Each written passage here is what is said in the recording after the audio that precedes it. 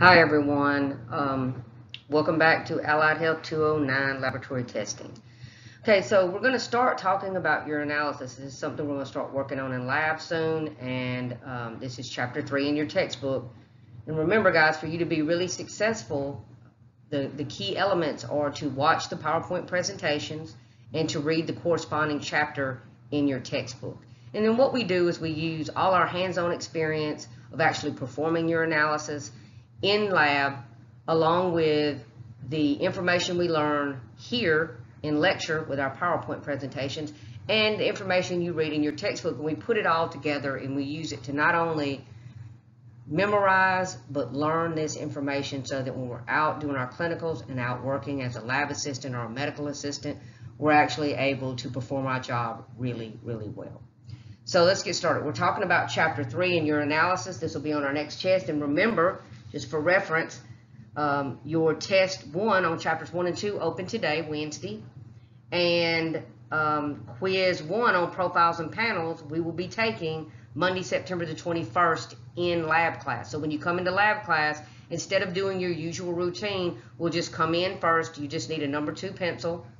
You'll put your backpack, including your phones and any smartwatches, in your backpack, in your cubby, have a seat, and we will take our profiles and panels quiz. So I hope you guys have all along, and especially now before Monday, studying those profiles and panels so that you will you'll be able to do well on that test.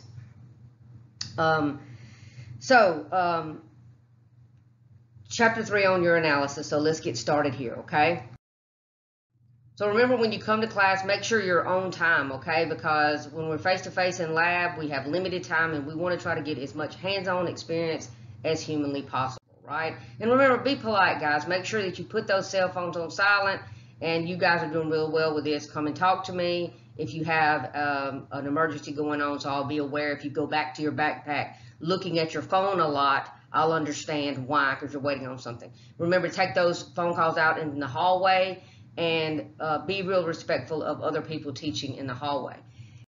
Remember, I do not want you to have your phones on you when you're at your lab desk or back when we're drawing blood at the drawing stations. You do not want to get blood or body fluids on your phone. It's a magnet for germs. And remember, we're trying to break that chain of infection, right? We do not want to spread those germs from your gloved hands to your phone, to you, or home to one of your family members, okay? And this is just a little review to go back over some things that you've already learned. You guys took your test in your microscope test. But remember, how would you bring a specimen from blurry into focus? You use your focus knobs, right? And remember, when you're on that low power, and we always start on that low power, right? Then we use the coarse knob, and this is the only time we use the coarse knob is when we're on that low power, and we take that big coarse knob and we start bringing that stage up closer and closer as we're looking through our oculars until we see something. Then we can stop and use our smaller fine focus knobs to bring that specimen, whether it's whether it's a blood smear or some other type of specimen, into clear focus where you can clearly see. What we were looking at in lab was our cells, right? We looked at a blood smear, and we wanted those red cells to be really clear in focus.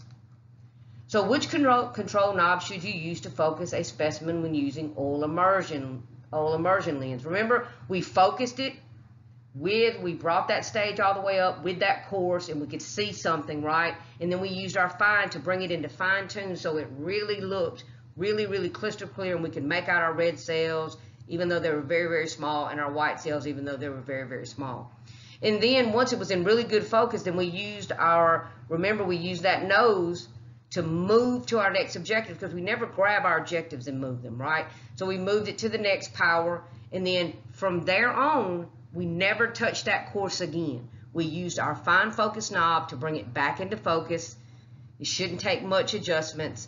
If you got it really right the first time, then we use that nose to move it again, right, to the next power, fine focus it in again, and then as we move it in between to our next objective, which is our oil immersion objective, while we're in between the two objectives, about to move into the 100x oil immersion lens, that's when we put 1 drop of oil on that slide. Remember, we need a good drop, but we do not need a bunch of oil. And you only want oil to ever get on that oil immersion slide and no other slide. Then we move it into the oil, fine focus it in, and that's where we are, right? So remember, you never use that coarse knob again, right? What would you use to increase the upper limit of the refraction with the 100 times lens? Remember, the 100 times lens is our oil immersion slide, is our oil immersion lens, right? So consequently, that would show us that we're using that immersion oil to increase that upper limit, right? So how do you calculate the total magnification of a specimen? You multiply the power of your oculars, that's the ones you're looking through, right, by the power of whatever objective you're looking through at that time. So when cleaning the objectives, which lens should you clean first? Remember, you always want to clean that oil immersion lens first. Make sure it's good and clean, and then you don't get new stuff and clean the rest of them. You never want to move that oil to any other lens, okay? So which law demands that test results in the lab be accurate? CLIA, right? 1988. CLIA 1988 was a law that came up that any lab anywhere in the United States that was testing body fluids, blood or body fluids from a human specimen had to follow CLIA law guidelines. So do you record normal or abnormal QC results on the Levi-Jennings chart? Both. Remember, you run your results, and no matter what comes in, whether it's an in or out, whether it's normal, abnormal, whatever it is, every QC result gets recorded on our Levi-Jennings chart.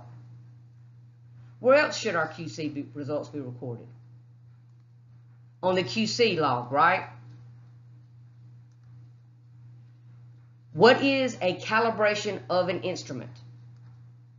It's the standardization or settings an instrument so that it works correctly with the test reagent, right? And we follow our manufacturer guidelines on how often and how we calibrate each one of our instruments. So what is the overall process that strives to improve the reliability, efficiency, and quality of healthcare? Quality assurance, right? Quality assurance is the overall process from the minute that patient steps out of their car in the parking lot to the minute they're discharged and taken out to their car. That entire process from A to Z is what we refer to as quality assurance. If you run a pregnancy test and the patient sees you hanging their chart on the door and wants to know the results, what should you say to that patient if they ask you for their results? You tell them that just wait, the doctor will be in shortly and they will discuss your results with you. If they continue to pressure you, just let them know that this is not a part of your job, that you're not allowed to discuss this with them, and that the doctor will be in shortly. What do you call QC results that fall within 2 standard deviations of the mean? Accurate, right? They're accurate. They're falling within those limits. What are policies used to protect healthcare workers from exposure to blood and body fluids in healthcare facilities? Standard precautions, right? What is the policy that states that all patients should be considered infectious for bloodborne pathogens? Universal precautions. Guys, make sure that you're looking in your textbook and you're understanding the key differences between standard precautions and universal precautions. What is the method of showing test reliability where an unknown specimen is sent from an outside lab for evaluation? Or proficiency tests, right? We run controls each shift, right? Each day that we're testing patients or testing for that specific analyte. Those controls are ones that we have inside our lab. We know what they should run. When we run those controls, we check them against what they should be running and make sure they fall within range, and then we record them, both in our QC log and on our Levi-Jennings, and we chart and graph it, right? So we already know what the results should be of our QC that we run inside our lab. But due to CLIA, they're going to send out a sample to you that you do not know what it should be running. So what you do is, if you've been calibrating your instruments, doing your maintenance, and you've been running your QC, and your QC is coming within range, then when you run that proficiency test, you should get the result that they are looking for. But you will send that back to them, and then they will determine if you're doing it correctly. So we're going to get into talking about urinalysis in chapter 3. And guys, please make sure you watch these PowerPoint presentations, fill out your review guides, read your chapters and your corresponding chapters in your textbook, and study those review guides, okay? These are your learning objectives. I'm not going to read each and every one of them to you, but you need to understand that these are the things you will be able to demonstrate, describe, discuss, define, and explain after you finish watching these, after you read your chapter, and after you have studied your review guides. So we're talking about the kidneys, right? So if you see here in this very crude drawing of what a blood vessel, there's your blood vessels, and there's your tubulars, right? So blood vessels enter the kidney, right? They're carrying waste, such as things like urea and creatinine, right? And so they come in, and if you've ever seen pictures of those blood vessels with the tubulars when you're doing anatomy and physiology, it looks like there's somewhat of a little bit of a tangled mess. Kind of what it looks like inside your lungs when you see your blood vessels, you know, and inside there where that exchange of gas happens. They're kind of similar looking, and they kind of similarly work the same way, right? So these capillaries, both in your lungs and in your kidneys, when it gets down to those capillaries, they're like one-celled. So they're so thin that it allows the exchange of, in your lungs, gases, and in your kidneys, things like waste, right? So those tubulars, they filter out the waste, and then they put it into the urine, and then it exits the kidney. It exits the kidneys, right? So the kidneys are where these exchanges are taking place, and then it exits out of that kidney into urine and leaves the body. Okay. So you kind of look, like I said, this is kind of looks like a little bit of a tangled mess, right? So blood flows into the kidney through that renal artery, and then waste are filtered out at that glomerulus. And then the capillaries surround the tubulars, and like I talked about, those capillaries, just like inside the lungs, they're that one layer thin of cells, so they're so thin they allow the movement of things from the blood that's in the capillaries into the tubulars, right?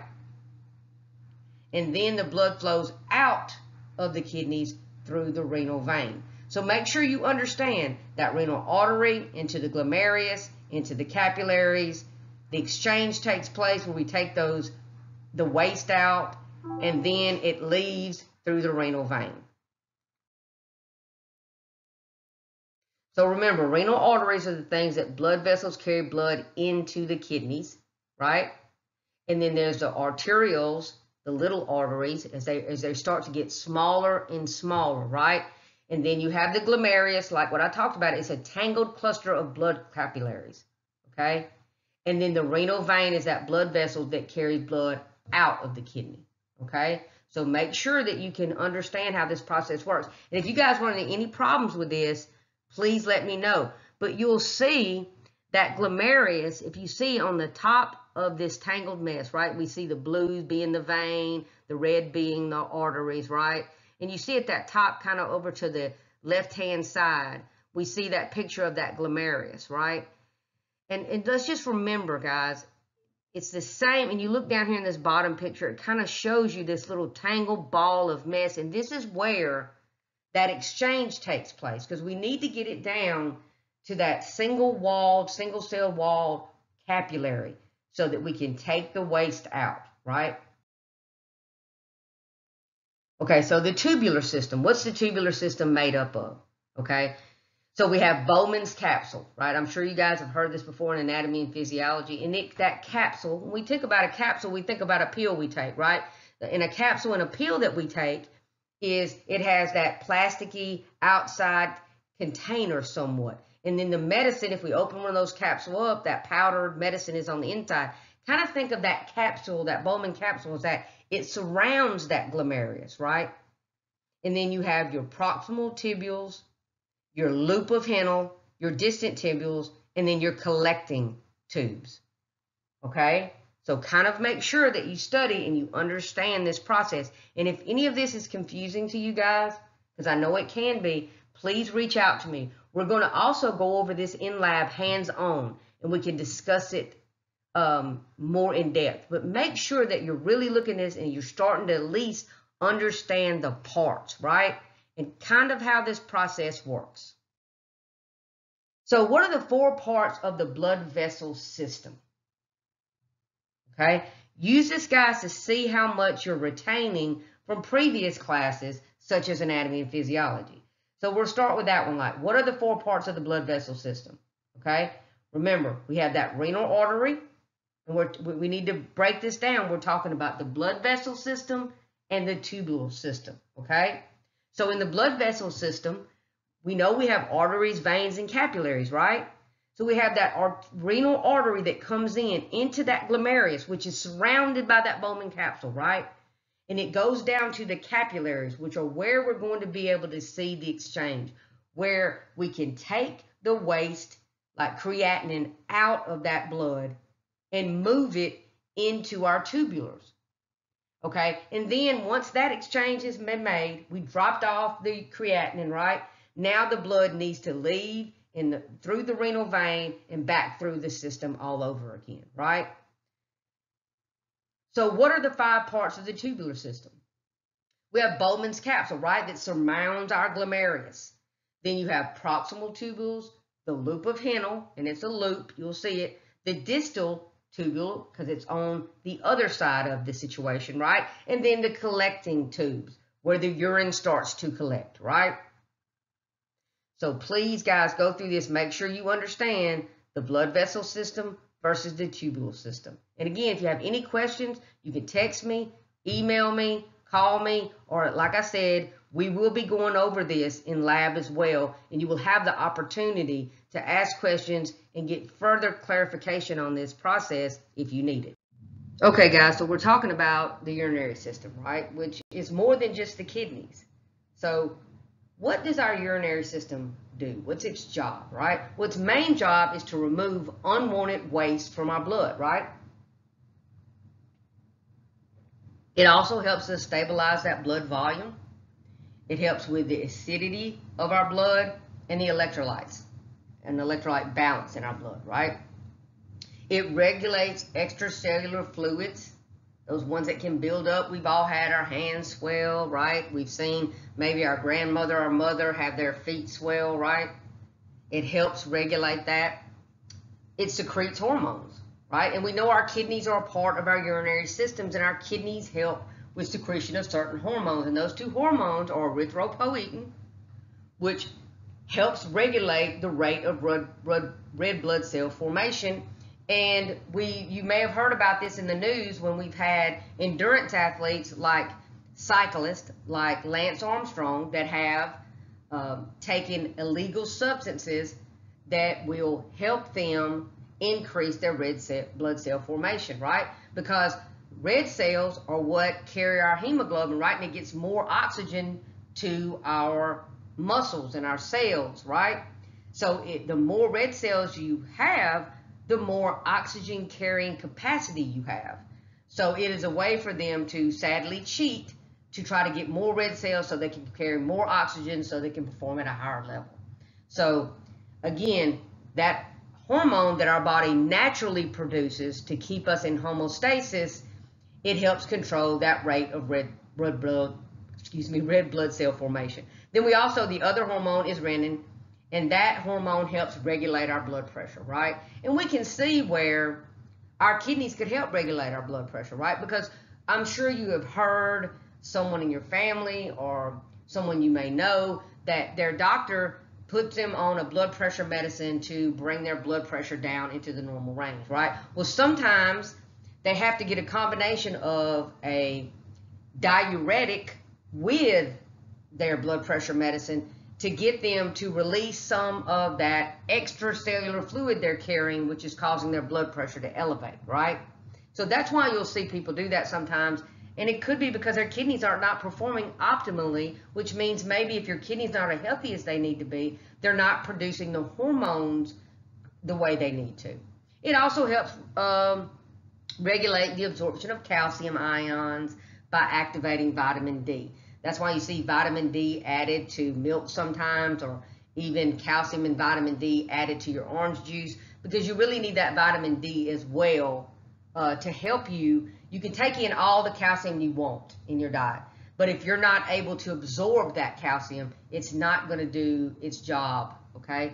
So vitamin D is also one of those things you can get by getting out into the sun.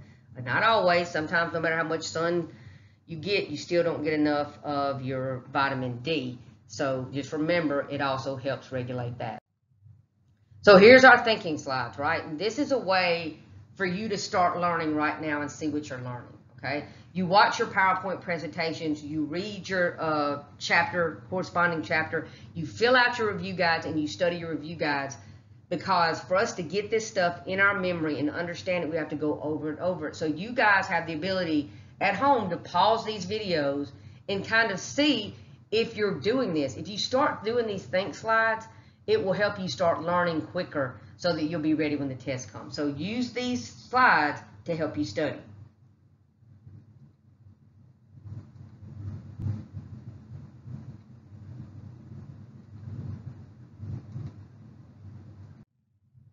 Okay, continuing with our urinary system, okay?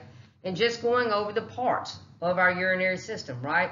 Our kidney is a reddish brown bean-shaped organ. You see a picture of one up there in that top right-hand corner, right? Then you have your renal cortex, which is that outer area of the kidney, right? So just think of the covering, okay? Then you have the renal medulla, which is that inner region of the kidney, middle, right? So if you think of cortex as covering, you know that's the cover on the outside.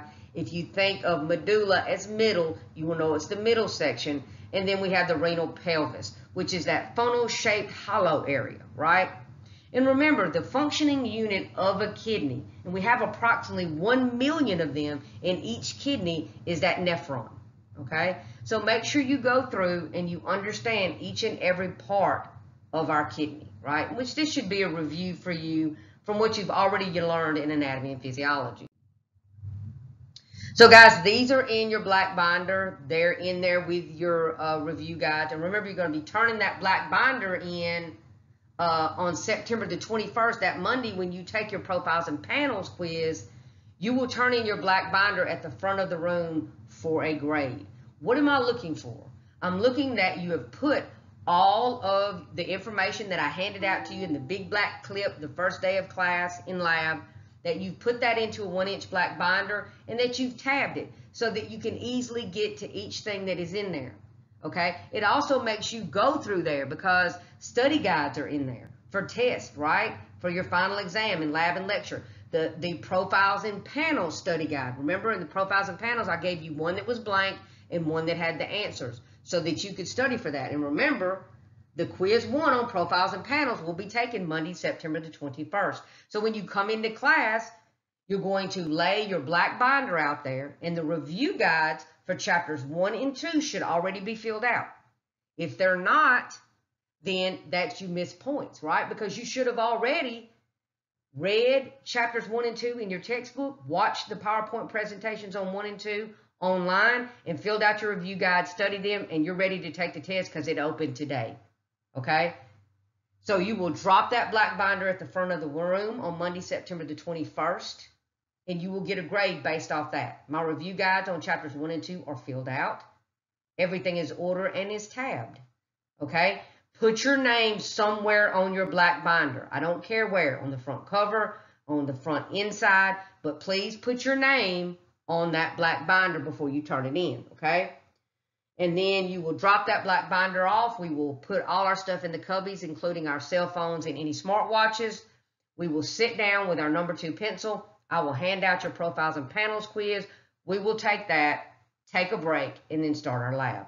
So make sure that on these homework sections, you're sitting here and doing these. You're describing a nephron in your own words, okay? What do you think a nephron is called Why do you think, excuse me, the nephron is called the functioning unit of the kidney? Now, I want you to fill these things out at home. So, you want to make sure your answer contains that it's found in the medulla and contains capillaries and tubules, right? You want to make sure that it contains that it is where urine is formed. So here's a really good up-close picture, okay, of our kidney. So where is the cortex?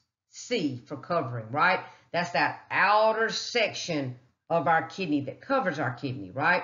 Where is our medulla? M, middle, right? That's that middle part of our kidney, okay? Where is the glomerulus, okay?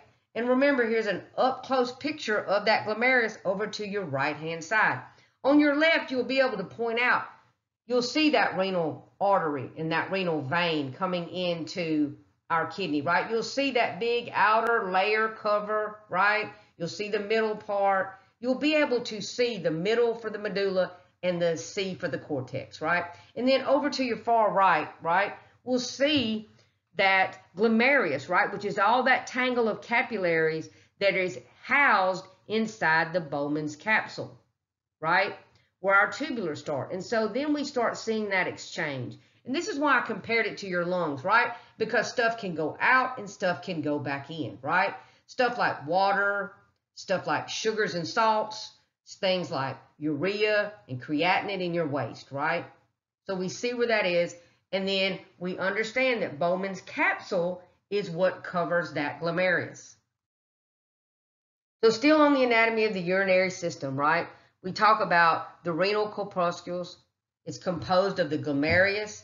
It's that tangled mass of capillaries, right? And then that Bowman capsule, which has that thin-walled structure, surrounds that glomerulus.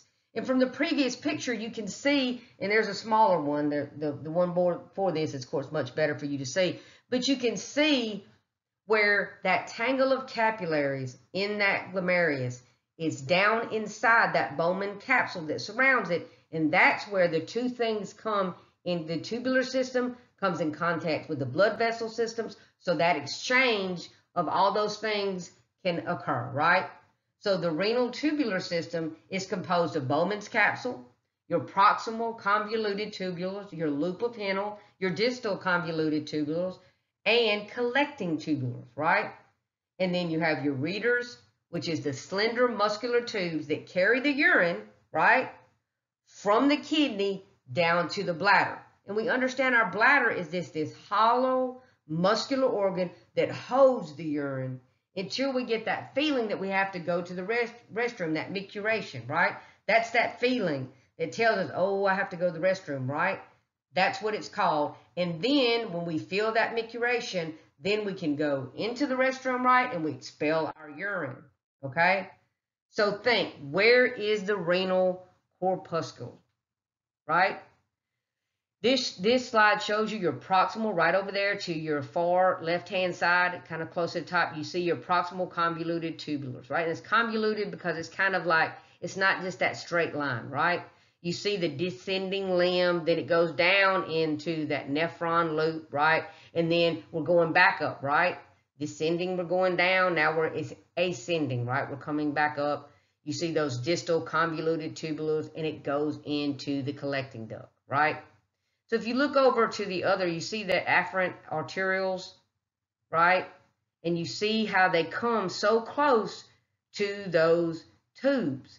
And so they're touching, and so that exchange can occur, right? Things can flow back and forth. We may take water out and then decide we need to put some back in. We may take salts out and sugar, decide we need to put some back in, okay? But eventually then it goes down into the collecting tubes where then it can be taken out to the bladder and expelled.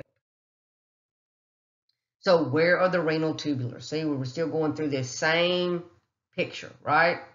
So you'll see that mass of tubulars in the glomerulus inside that Bowman's capsule, right? And that's just a section that's kind of cut out over here to your far right-hand side.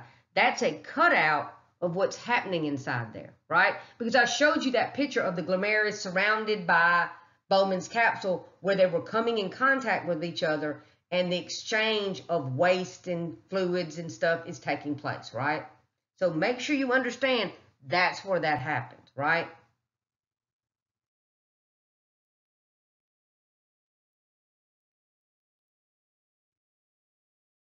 So now we're talking about your urethra, right? It's the tube that carries urine outside the body, okay? So we see in the picture, we have our kidneys up there, right? That whole process takes place. Then we bring that urine down into our bladder, and then from our bladder out our urethra, out of the body, right? So one significant thing we need to understand, we see more urinary tract or bladder infections in females than we do in males, a lot more. And the reason being is because that tube that takes the urine from our bladder out of our body in a male is 8 inches long, and in a female it's 1.5 inches long. So you can see where if bacteria built up, it would be a lot shorter of a trip from bacteria to get inside that bladder and cause a bladder infection for females versus males. And then urinary meatus is the external opening from which urine is expelled. Just a little study tip, it is where the urine meets the outside world. So the urinary meatus is that external opening where the urine is expelled. So the total picture of urinary formation, filtration, reabsorption, and secretion. Because remember, I said things can be taken out and put back in, right? At first, we were really talking about filtration and bringing stuff out. But some of that stuff, the body makes that decision. We're trying to keep homeostasis, right? So it may make the decision that we filter it out, then we may reabsorb some things, and then eventually we form our urine and it's secreted out of the body, right? And we understand that urine formation begins in Bowman's capsule, right? That glomerulus is inside there, and that's where the exchange takes place. Whether we're taking waste out or whether we're taking water out or putting water back in, you have to understand that urine formation starts there. Large substances like blood cells and proteins are not normally, right, filtered out of the blood into the urine. So that's why we know when we see certain amount of proteins or certain amount of blood cells in the urine when we do our dipstick urine test, that's why it tells us that something is possibly wrong, because normally we don't filter these things out, right? This filtration then flows along the length of the tubulars, which are surrounded by capillaries, right? So as it is going through that process, they're all together. So as it's going through, that's when it can make those decisions to reabsorb. It filters it out, and then as it's going down that process, like you're going back down the highway, right? You have entrances and exits. And as you're going through that process, your body is making these decisions to reabsorb or to secrete these things, right? So the major function of these capillaries are the reabsorption of water and small molecules from the filtrate back into the blood, and then the secretion of the waste from the blood into the urine. So just try to remember those main things, that urine formation begins in Bowman's capsule. And remember, those capillaries are going all along, right, the length of those tubulars. And all along the way, there is filtration, there's reabsorption or secretion taking place, okay?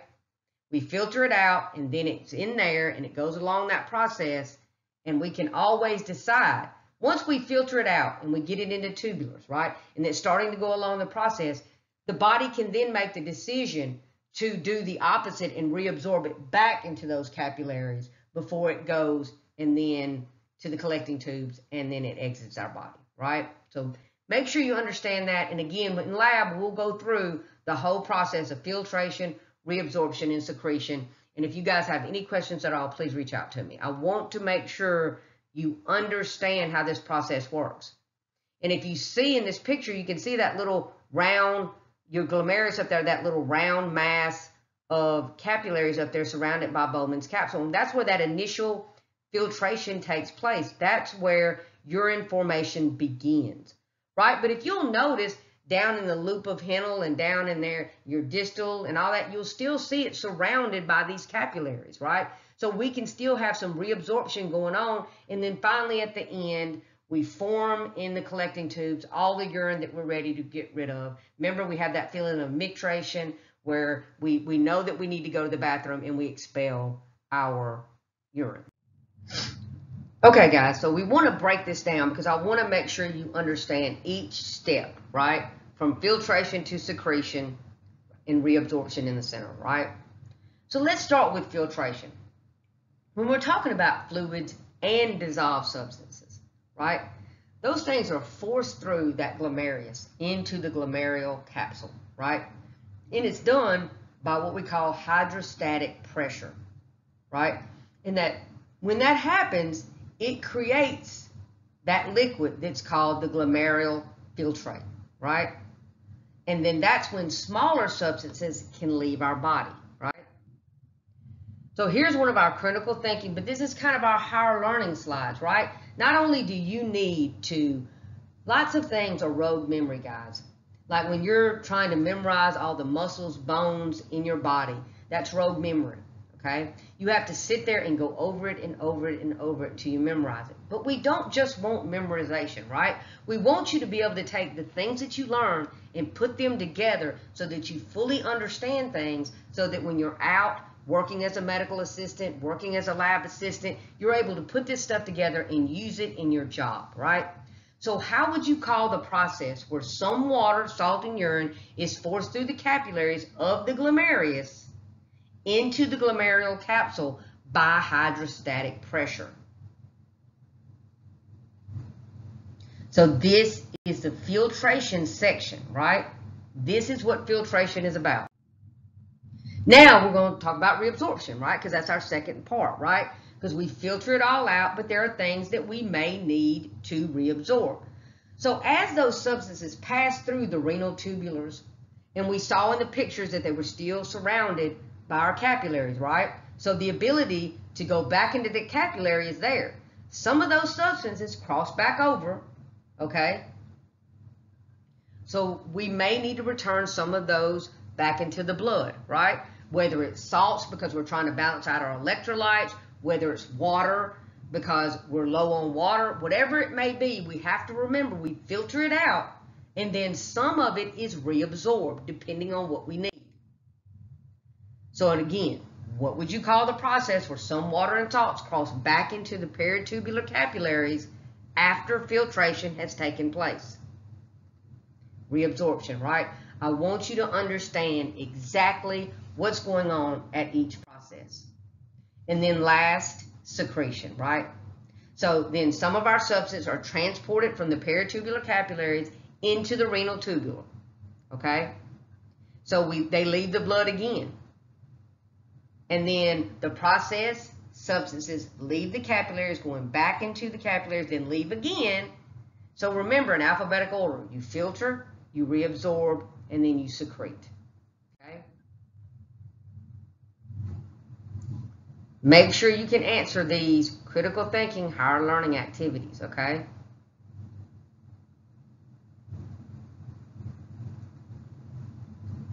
So it takes all of these together. It takes our filtration, our reabsorption, and our secretion, right? This is how we get to the part where we determine what our urine is eventually going to be and as it leaves the body. Here's another one of our homeworks, okay? It's in your black binder. It's in your review guides, which you should have in front of you while you're watching these videos. So as you're watching your PowerPoint presentations, you have your black binder open with your review guides for Chapter 3 on urinalysis out there, and you should be filling it out. And then when you finish watching these, you should take the time to do your homework, right? So in your own words, and I want you guys to be able to describe this stuff in your own words, because when you get the test, there could be an essay question that asks you to explain this in your own words. So what's the difference between filtration, secretion, and reabsorption? So you want to make sure your answer contains these things. In filtration, water, salts, wastes, etc. leave the glomerular capillaries and enter the tubulars, right? In reabsorption, some of that water, salts, and waste may return from the tubulars to the capillaries, and then finally in secretion, some of the water, salts, waste, etc. returns from the capillaries to the tubulars, and then it is eventually excreted in our urine, right? So continuing with your urinary system, we're talking about renal threshold levels, right?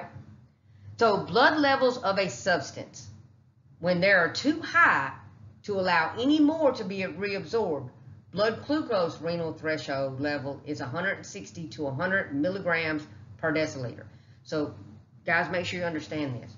When we're talking about the renal threshold level, right? That's when the blood levels of a certain substance, and we were giving the example of glucose, are too high to allow more to be reabsorbed into the blood. So you think the glucose renal threshold level is 160 to 180. So if your blood gets to above 180, it will not allow that glucose to go back into the bloodstream. So consequently, where is it going to go? It's going to be expelled in the urine. And when you do your dipstick urine, you're going to see high levels of glucose in the urine, which is a telltale sign that their blood glucose level was too high or is too high, right? Because when it gets above 180, we can't let anybody go, we can't go back in, right? So it's excreted. So make sure you're able to put that together, because that's telling us that when we reach that glucose threshold, it will be released in the urine and show up on the dipstick. That means the blood levels of our glucose is too high. So here's one of our thinking sides, right? With what disease would you see glucose reaching the renal threshold level? Diabetes mellitus, right? They have diabetes mellitus. Their blood glucose levels are too high in their blood. Because of that, they have reached their renal threshold, which means that glucose cannot reabsorb back into the bloodstream because it won't allow it. There's too much in there already, so it excretes it in the urine, and when you perform a urine dipstick test on that patient, you will see an increase in the glucose in their urine. So once the renal threshold is reached and the diabetic out of control, what do you think would happen to the level of glucose in the urine? Would it increase or decrease? It would increase, right? We just talked about that. I want to make sure you guys are fully understanding this and able to put it together.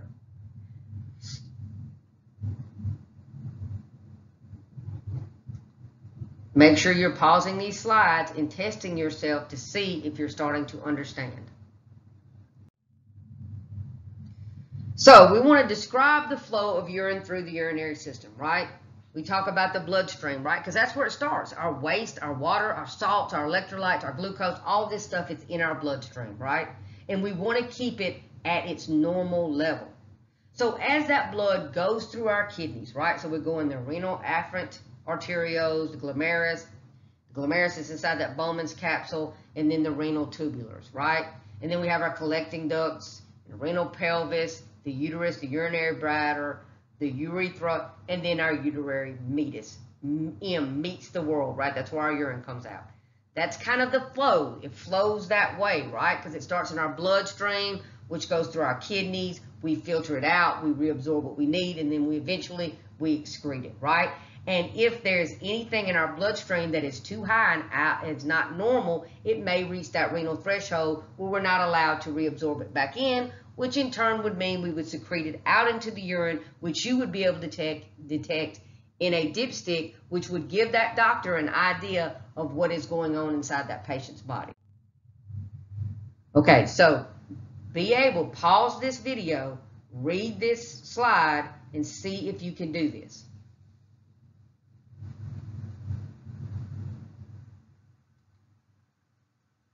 Okay, this is just what I showed you guys. This is the path that it takes, right? Comes in through the bloodstream, right? And then we leave it through the urinary meatus, right? Meet the world. So make sure you understand the flow of this. So the composition of our urine, right? Just like our body, we're mainly made up of water, so is our urine. 95% of your urine is water, right? Then the other things are your waste products, like your urea, your uric acid, and ammonia. And that's from the breakdown of protein. So as we eat our food, right, and we break our food down and we store what we need, we use what we need, our amino acids are the building blocks of our protein, and we need those. We need that protein for lots of stuff, right? It's the building blocks. What we don't use is then excreted in our waste. And when we break down that protein, we have urea, uric acid, and ammonia as those byproducts, right, that are released. And then from muscle metabolism, so creatinine is our waste product we look for in the urine, normally there, right? And it's from muscle metabolism and chlorine, sodium, potassium, calcium, magnesium, phosphate, and sulfate, okay? So which of the urine waste products contain nitrogen, okay? So which one contain nitrogen? So you see the list below, the urea, the uric acid, ammonia, and creatinine all contain nitrogen, okay? So we understand that most of our urine is water, right? We understand we have waste products from the breakdown of protein, from muscle metabolism, and then from all of our other things like the chlorine, sodium, and potassium, all the way down to sulfate, right? And we understand that urea, uric acid, ammonia, and creatinine all contain nitrogen. So what are our nitrogen waste products? What three waste products appear in urine when protein is broken down?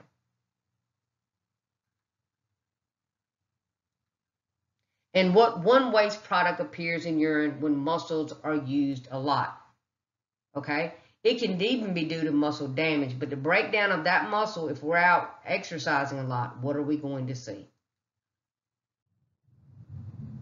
Okay, so I want you guys to get some numbers down here, right? Because we want to talk about the amount of blood that passes into that renal artery per minute, right? And it's approximately 1,200 milliliters.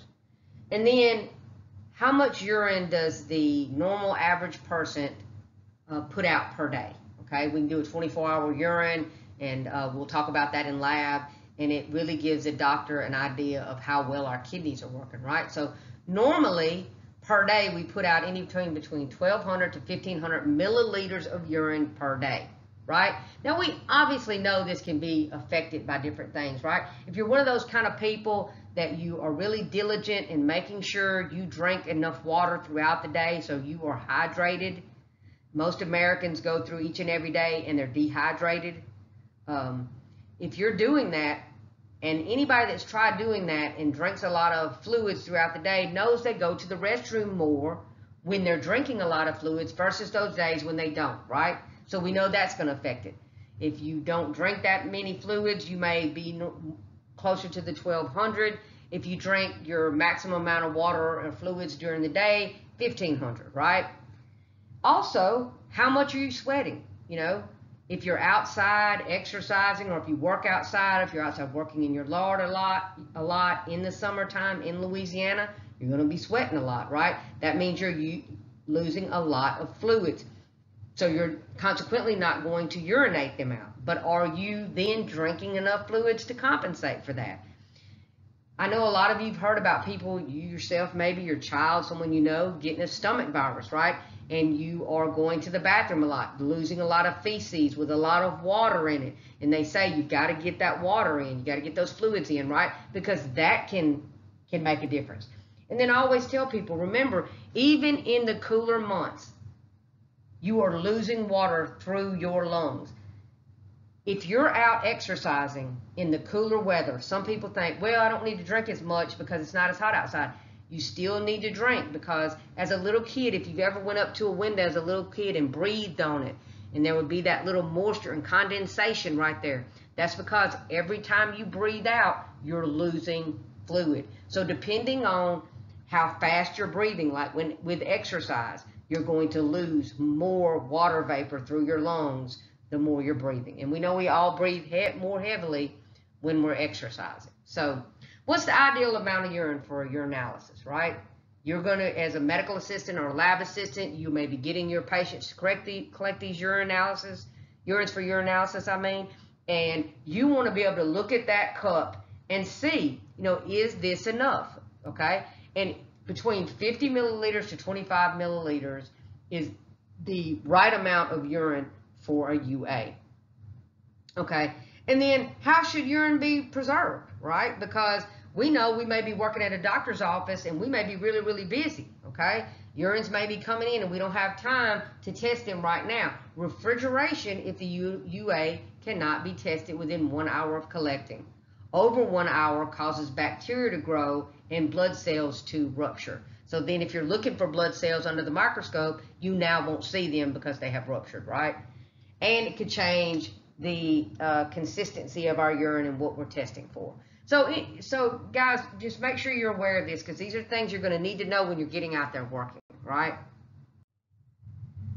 Also, we need to remember when we're getting a patient to collect a urine at home to bring back into our physician's office the next day or later, that we would want to tell them that they would need to keep it cold in the refrigerator, right? So what types of urine collections do we have? Because there's different types, right? There's just a random urine, right? That's just like any time of the day, whenever we just go in and we just urinate in a cup, and that's a random voided specimen, right? Any time of the day or night. Then you have what we refer to as a midstream collection, okay? So with this, what we're trying to do is we want to flush out any of the bacteria that happens to be in that urinary meatus, okay?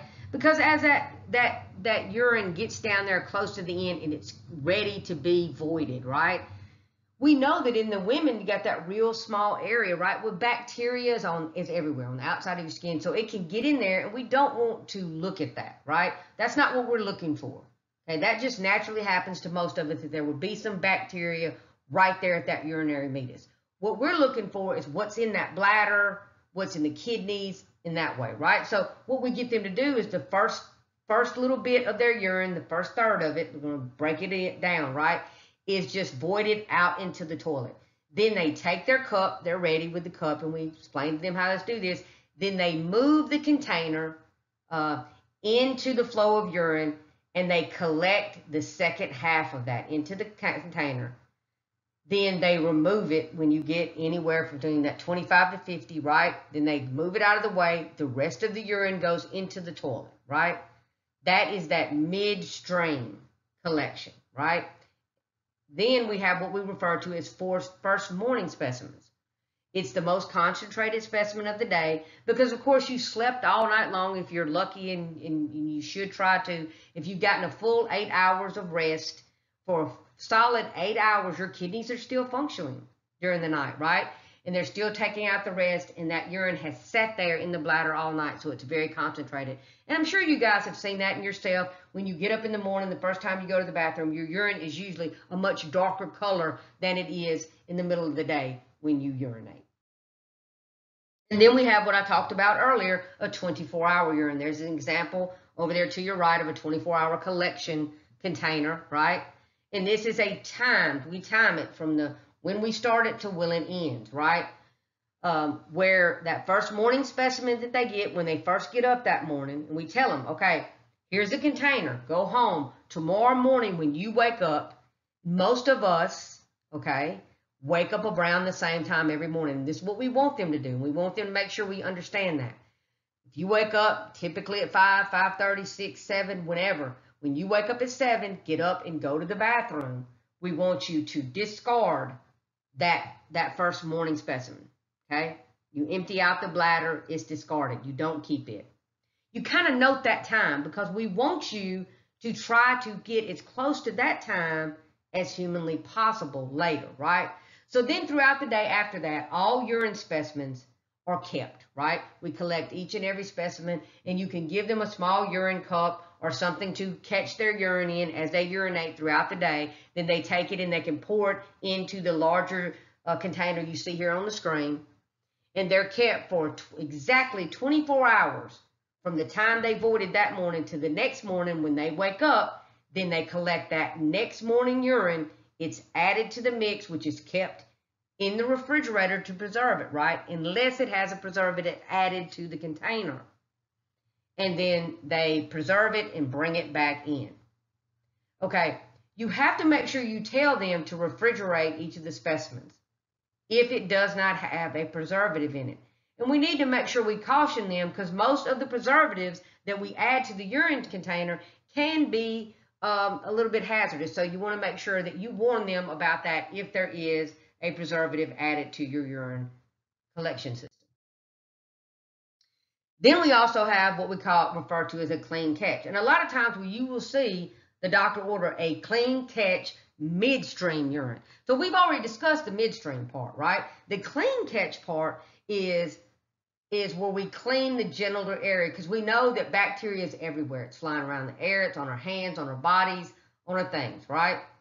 So we want to take sure, and we're going to give them 3 soapy pads. And you'll see a picture of that down there over to your kind of to your right? The 3 soapy pads. We hand this to them. What I did when I worked is I had a picture that was similar to this picture over here to your right, because some people are visual learners. So you want to, and it's easier sometimes when you're explaining to a patient, they may be embarrassed at the pictures or what you're telling them about. So if you have an illustration of what you're saying, it sometimes helps. So you show them that you want to clean your genital area with these 3 soapy pads, right? And you show them exactly how to do this, and we're going to go over this in lab. 1 to the left side, 1 to the right side, and 1 down the middle, right? Then your specimen, and usually these are specimens that we collect when that doctor pretty much knows that his patient most likely has a urinary tract infection, a UTI, right? So we'll tell them to clean that area, which really cuts down on the midstream, but a lot of times physicians will order that too. So you clean the area with 3 soapy pads, then you urinate the first third of the urine into the toilet, move the urine container in, catch the middle part, urinate the rest out, put your cap on your urine, put it in the window for testing, right? Or if they're doing it at home, you explain to them how to do it at home. They keep it in the refrigerator and bring it back the next day to their office visit, right? So we can't, of course, do this right now here, but practice with someone at home explaining to someone in your house how a 24-hour urine specimen is collected. Guys, I'm going to know if you're practicing this stuff.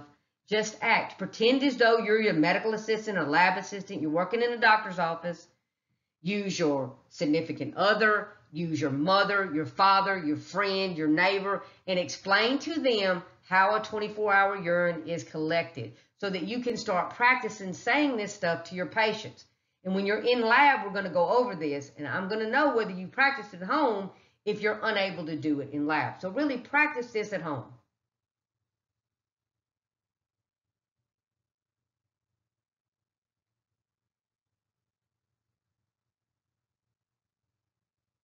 Guys, make sure you understand how to explain this, and make sure you understand exactly why a doctor would order a clean catch urine. Here's another one of our homeworks, right? So you want to, in your own words, be able to describe a clean catch urine, okay? And then you want to be able to understand and be able to articulate, why do you think a clean catch urine collection is used when the doctor suspects a patient of having a UTI? So you want to make sure your specimen contains that the genital area is cleaned with the 3 soapy pads, and we'll go over it in detail in lab, 1 on each side and 1 down the middle. Then a midstream collection is made, right? And you also may want to make sure you understand that this is a cleaner specimen, right? Because we did the midstream collection, we got rid of any bacteria that may have collected normally in the meatus, right? And then cleaning the outside genital area cleans away any bacteria that may be out there, because if we suspect a UTI, we want to make sure that the bacteria we see in microbiology is the bacteria that's in their urinary system, okay? Not in the meatus and not in their genital area. So now let's move on to CLIA waived procedures. So here's our learning objectives. These are listed in your textbook as well. Remember, this means at the end of what you're doing, you will be able to describe, list, recognize, perform, okay? All of these things. Please take the time to read your learning objectives so you will be aware of what we're doing, okay?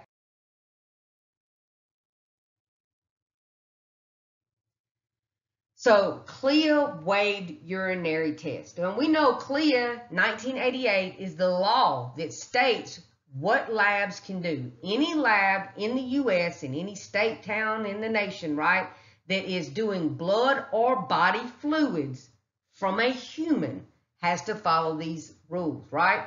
And we know that we have CLIA waived test, we have moderately complex and highly complex tests. And as lab assistants and medical assistants working in physician's office and outpatient clinics, you will be trained to be able to do these CLIA wave tests. So what are they? Okay, so urinary test. So there's 3 parts of a urinalysis. You have that physical part of the urinalysis, the chemical part of the urinalysis, and the microscopic part, right? So what does the physical analysis consist of? So when we talk about the physical part, we're talking about actually looking at our urine, okay? We're looking at it, right? What color is it? We look at it and we note that. We note the color. There's multiple levels of color out there. Does it have any odor? And yes, you waft the urine by your nose so you can look for any distinct odors, okay? Is it clear or is it turbid? Turbidity is just that cloudiness of the urine, which may or may not be there, and you would note that. And then you would test the specific gravity, okay? These are all the components of the physical analysis of your urine. Okay, what about the chemical analysis of urine? That's that multi-stick where you stick the dipstick into the urine, okay, and you read the color change, right? And it distinguishes the amount of certain things that are in your urine. And it's called the chemical part of it because there is chemicals in those dipsticks, and there is a reaction between the urine and the chemicals to give us a result, right? And then what about the microscopic part of it, okay? We're counting under the microscope any formed elements that we see, such as WBCs and RBCs and epithelial cells, crystals, sperm, cast, and other things, okay? So talking about our physical analysis, like I told you, if you look at this picture, and we'll go over this in detail in lab, including doing a hands-on urinalysis, over here to your far right, we see the different colors of our urine. And remember, I talked about that first morning urine is more concentrated, so it's going to have that more darker yellow color than a middle of the day urine. And again, if you're one of those people that are really being diligent at making sure that you're very hydrated, you're drinking enough water, you might be on that very light straw end, where someone who doesn't drink enough fluids throughout the day and they're moderately dehydrated all the time, they may have more of that dark yellow color, okay? So what is the pigment that gives urine its yellow color, okay? It's urochrome, right? And if you take medical terminology, you can put that word together, right? It comes from the breakdown of hemoglobin. You know, our red cells live about 120 days. And once they die normally, which they should do, our body breaks them down and gets rid of certain parts, and certain parts are taken back and used to make our new red cells, right? We recycle. But the things that we can't recycle are broken down and excreted, and when they're excreted in our urine, it gives the urochrome color of our urine, and that comes from the breakdown of hemoglobin inside our red cells. So what are the sources of each of these abnormal colors? Because we have some abnormal colors. We have what's normal, and normal is a wide range, guys. Like I said, first morning urine is very concentrated and very yellow. That's normal, okay? And if you're drinking a lot of fluids all day long, you might have a really light straw-colored urine. That's normal. If you're not drinking as many fluids, your urine may be a little more yellow. But then we also have abnormal colors that we're looking for that could signify an issue. So number 1 up there at the top is a yellowish brown color, and if you see, there's foam at the top. It's a lot of foam, okay? It's not a beer, okay? That is telling us that there's most likely a lot of bilirubin in that urine, which could be a sign that we're having some type of liver issue, right? Then we have that second urine, which comes into an orange, yellow color, which again, we can have some liver issues. That's that urobilinogen. But we know yellow-brown bilirubin, orange, yellow urobilinogen, right? But both could possibly be issues with our liver, right? Then we can see a dark red. You see that in number 3, right? 3 through 6. We're talking about a dark red color, that porphyrin products, red blood cells, and hemoglobin. A red-brown can be myoglobin, red blood cells, or hemoglobin, and then a clear red can be hemoglobin or porphyrin products. So you may be seeing different types of red, and you always want to make sure you note that, okay? And then we can have a cloudy red, which could be blood, but intact red blood cells. Okay, and then sometimes you'll see a green, that bilirubin, and that's that oxidation of bilirubin, and can also do that foam test to see on there. Okay, so make sure you start understanding that these are abnormal colors, right? Because you saw the slide before and we talked about the big, large, normal range of variation on the color of our urine that is normal, and then these are some abnormal colors that we will see. So use these slides as a chance to study. You can pause them and see if you're getting the correct answer.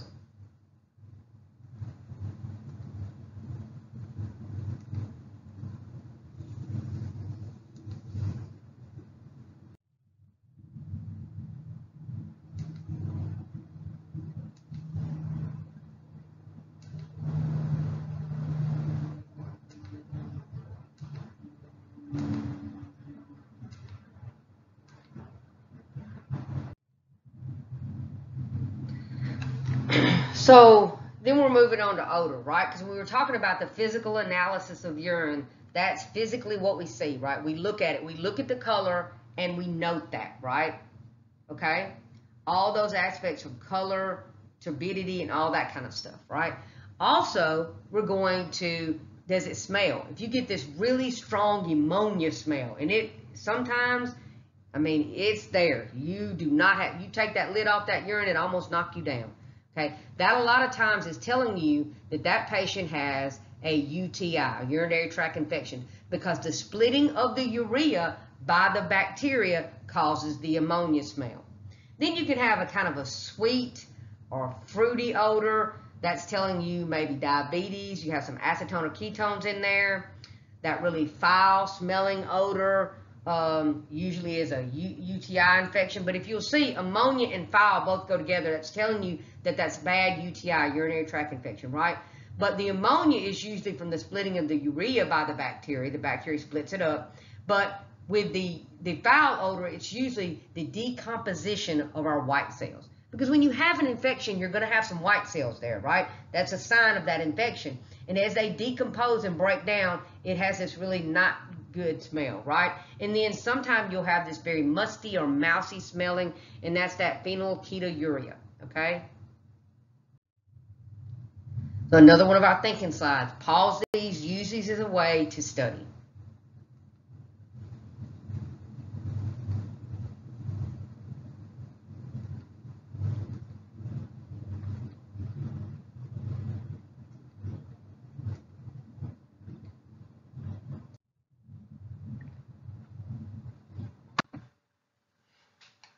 So we are still talking about our physical analysis of our urine. Remember, we have the physical, the chemical, and the microscopic.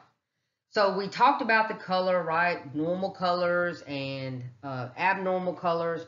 And another thing we need to describe is the cloudiness, right? Okay. So is it clear? Is it hazy? Slightly cloudy, right? Is it really cloudy? Is it turbid? Very cloudy.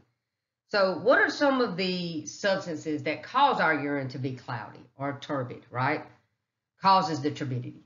Bacteria, cells, cast, mucus, crystals, all kinds of things can get in our urine and cause it to be anywhere from hazy to very turbid, right?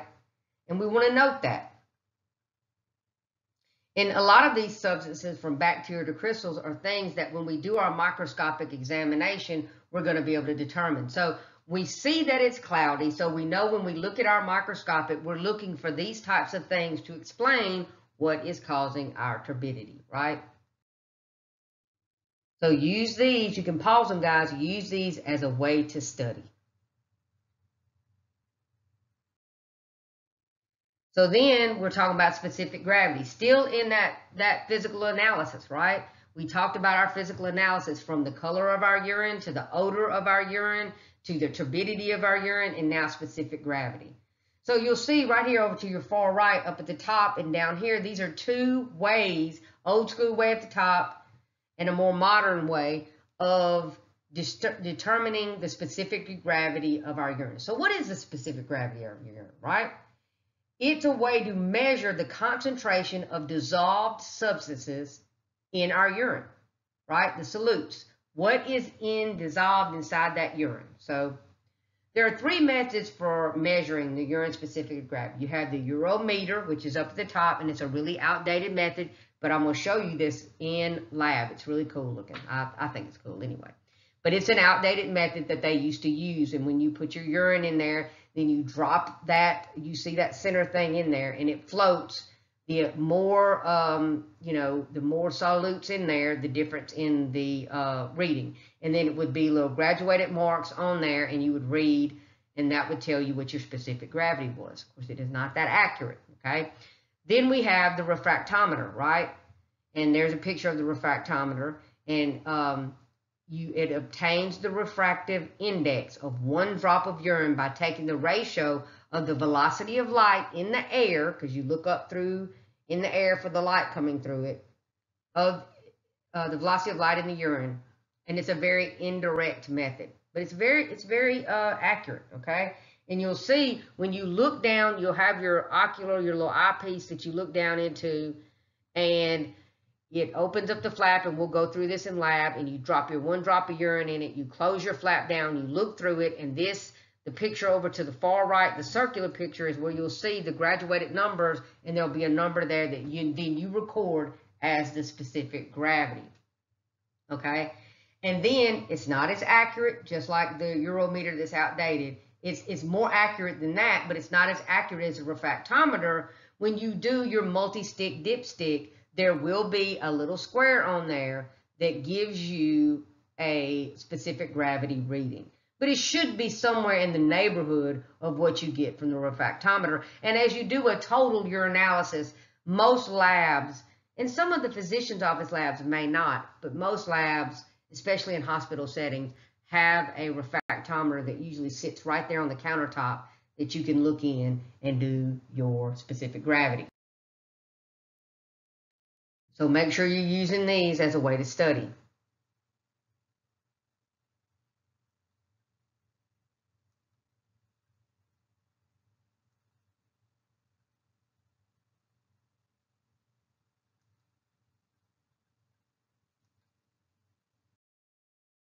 Okay, now, we covered all those aspects of the physical, right? The color, the odor, the turbidity, and the specific gravity. So now we're going to move on to that second part, which is our chemical analysis, right? So that multi-stick dipstick should be stored. And how should it be stored, and how should it be cared for, okay? They are in a tightly capped container, right? Because as they're exposed to moisture, it's going to make them not last as long, right? So when you get a brand new bottle, okay, it's sealed up, right? You look at the expiration date on that bottle, okay? Because before you even open it up and start using it, you want to make sure that it has not expired, right? So we get a brand new one off the counter. We look at the expiration date. It's good. It's not expired. Then we open it and start to use it. So the minute you start to use it, you are going to change the expiration date to 2 months after the date they're opened, okay? So you're going to get you a permanent marker, and right under the original expiration date, you'll put expire in 2 months from the date that you open it. Because now it's going to be open and closed, open and closed, open and closed several times. It's going to be exposed to air, and it's going to expire much quicker now, right? Because we dip it in a liquid and then we see a chemical change. Well, as moisture in the air comes in contact with our little pads of chemicals, it will start using them up and they will expire faster. So make sure you understand that when you're outside working, you want to check the expiration date first to make sure that the bottle that you're about to open is not expired. If it is not expired, then once you do open it, you need to change the expiration date to 2 months after the date that you open those strips. So urine analytes that are on that chem strip, right? First and foremost, glucose. Most commonly indicates diabetes mellitus. It correlates with ketones.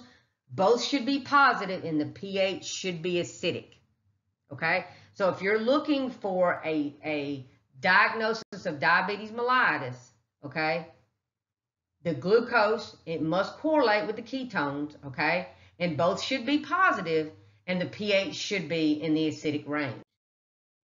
So ketonuria is the result of an abnormal breakdown of fats by the diabetics, right? And we know everybody's heard about the keto diet, right? And so you would have ketones in your urine. Be very careful on a lot of these fad diets like keto. Going into ketoacidosis is not a good thing, okay? And yes, I know that we can get some really good results as far as weight loss, okay? But that doesn't always mean that just because it's working and you're losing weight means that it is the healthy way to lose weight. You know, a well-balanced diet mainly made up of plants is really the right way to go. So be real careful and make sure you do your homework from a very reliable source on a lot of these fad diets that come out. So ketonuria, remember, is a result of that abnormal breakdown of fats by a diabetic. The body usually uses carbohydrates, right? Sugar for energy, that's what we prefer.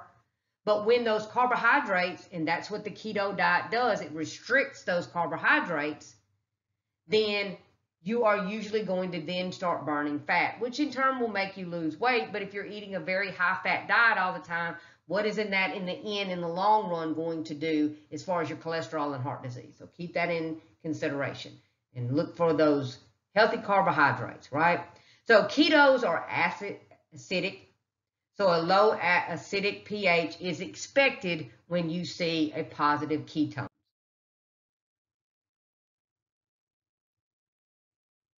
And remember, you want to correlate all these things, okay?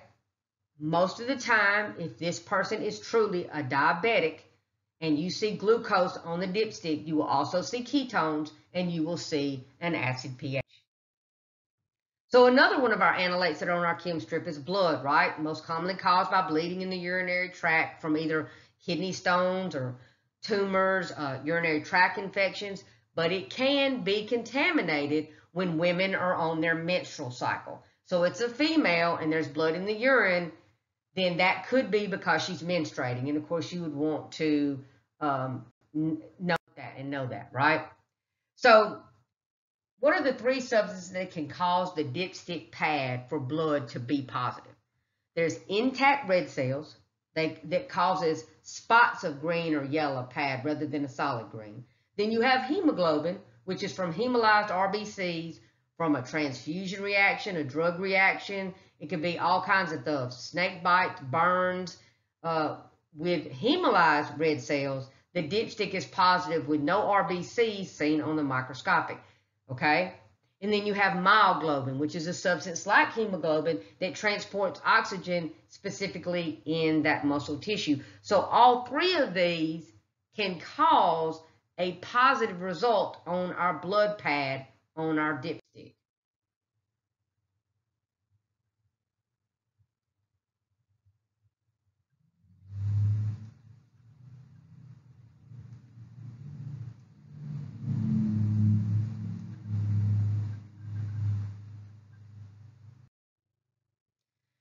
So another analyte is bilirubin, right? It's the most common cause when you have liver disease. You'll see bilirubin positive. If you have hepatitis, newborn jaundice, and then it's the breakdown of hemoglobin from the RBCs produces this yellow pigment, which gives a yellow-orange color to our urine, plasma, skins, and the whites of our eyes. So it gives that ural color. The breakdown of hemoglobin gives us our normal color to urine. But if you're dealing with things like liver disease, hepatitis, and jaundice in newborns, you're going to see that buildup of that in the blood, and you may have some overflow of bilirubin, and it will show up in that dipstick. And you usually see that yellowish, orangish color to their skin and to the whites of their eyes.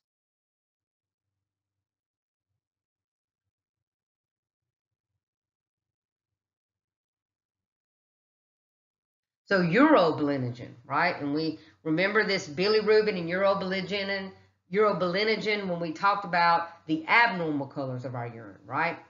So urobilinogen, when we talked about urochrome and the breakdown of hemoglobin, right? It gives us our normal color to our urine, right? Urobilinogen gives the color to our feces, okay? So the most common cause of this, again, like I talked about earlier, is liver disease, right? And hemolytic disease. It results from the breakdown of bilirubin in the intestines by bacteria, okay? Again, guys, these are really good slides that you can pause and test yourself and study to make sure you're getting it right. And always, like I said before, make sure that you have your black binder out with chapter 3's review sheets out, and you're filling those sheets out as you go. Because if you watch these PowerPoint presentations, fill out your review guides and study them, use these slides to study, and read your corresponding chapters in your textbook, you will make an excellent grade on your test, and you will learn this stuff so you can be the best medical assistant or lab assistant that you can be.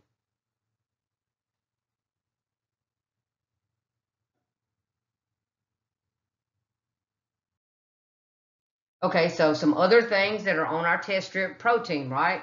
Small amounts are normal, but the most common cause of this is in urine is renal disease. And you'll have a normal range, right? Very small amounts of protein are expected to be seen in your urine, but if they're not within normal range and you see large amounts of protein in the urine, it can be talking about renal disease. Pregnant women are commonly checked for protein in urine because it is a sign of preeclampsia, which I can tell you I had. And when I started spilling large amounts of protein over into my urine, we knew that I had moved into preeclampsia. It's a very serious condition that has the potential to cause death of both the mother and the child. I was very lucky. So although many types of protein may be found in the urine, in pathologic conditions such as kidney damage, albumin is the type of protein that is found. So the microalbumin test is a test that tests for very small amounts of albumin in the urine, detecting kidney damage at the early stages. Guys, we want to be preventative, right? That's why we have our mammograms done. That's why we have our prostate exams done. We have all these preventative testings done so we can find disease and damage in the very early stages so it will be easy to rectify. So we know that specifically when we're talking about damage to the kidney, we produce a certain type of protein that is albumin. So when we do that microalbumin test, what we're trying to do is detect those very small amounts of albumin in that urine so we can catch that kidney damage in those very early stages, so hopefully we can reverse that, right? So microalbumin screening is used to detect small amounts of albumin in diseases such as diabetes mellitus, because we know that can start damaging the kidneys. We want to catch that early so that we can prevent damage to the point where our kidneys fail. Hypertension, right? Heart attacks, stroke, and pregnancy. Here's another one of our homework sections. So make sure you're able to define microalbumin screening in your own words, and also be able to tell why you think microalbumin screening is important. So remember, your answer wants to contain the fact that screening for tiny amounts of albumin in the urine, that's what it's for, and that it detects kidney damage at a very early stage. And why is it important? Because detecting kidney damage early allows the doctor to start treatment early so we don't get to those stages where we're on dialysis. So Bence-Jones protein, it's found in the urine of patients with multiple myeloma, which is a cancer of the bone marrow. So remember the difference between protein, small amounts in your urine is normal. Overflow of that is an issue, right? We know that microalbumin testing is to catch that kidney damage early in patients like diabetics and people with hypertension, because we know both of those diseases harm our kidney. We want to catch that early so we can get all that under control. And Bence-Jones protein is a certain type of protein found in patients with multiple myeloma and cancer of the bone marrow. Okay, so what causes glucose and ketones in the urine?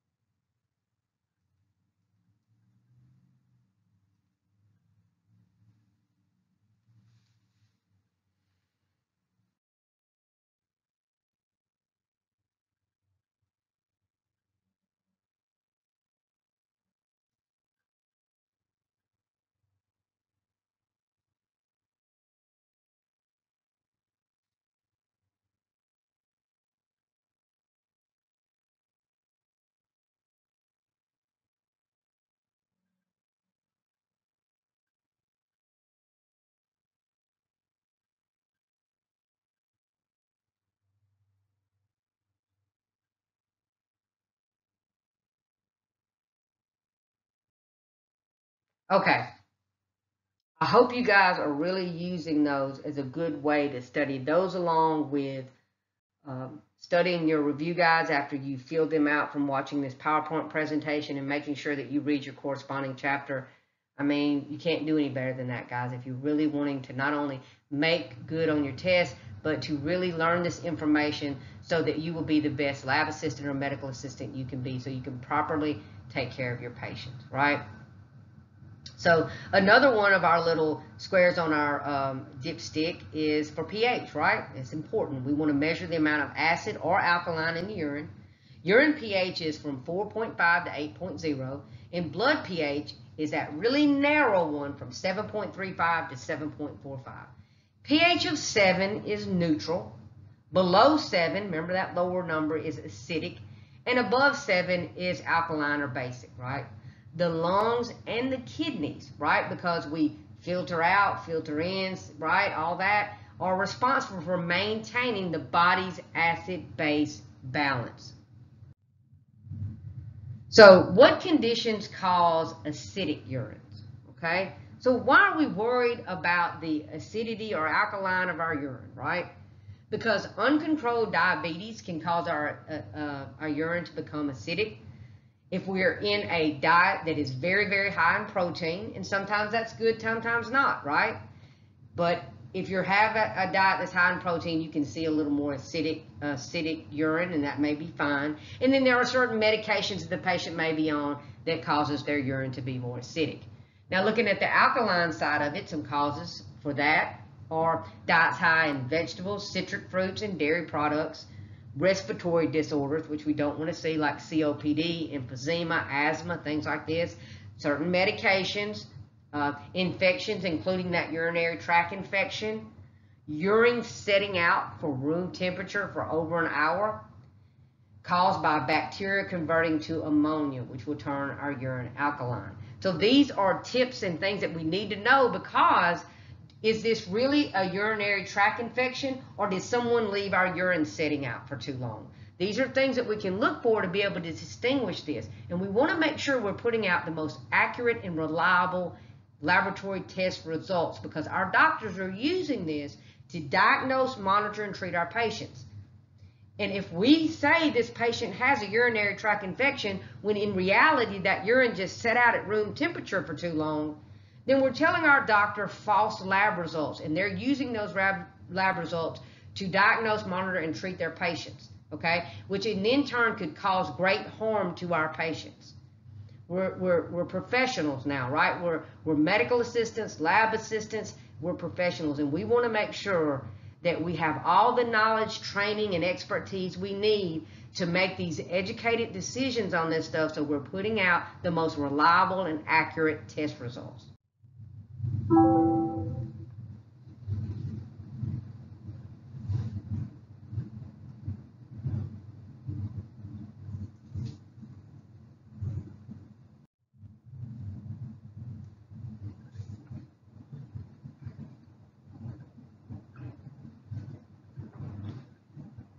Okay, another analyte or little square on our chem strip dipstick is nitrites, right? So the most common cause of seeing nitrites in our urine is a UTI. We need to see a correlation with the positive leukocytes, right? And remember, nitrates are converted to nitrites by some, not all, urinary tract bacteria. First morning specimen is best because urine must remain in the bladder a minimum of 4 hours for nitrates to be changed to nitrites.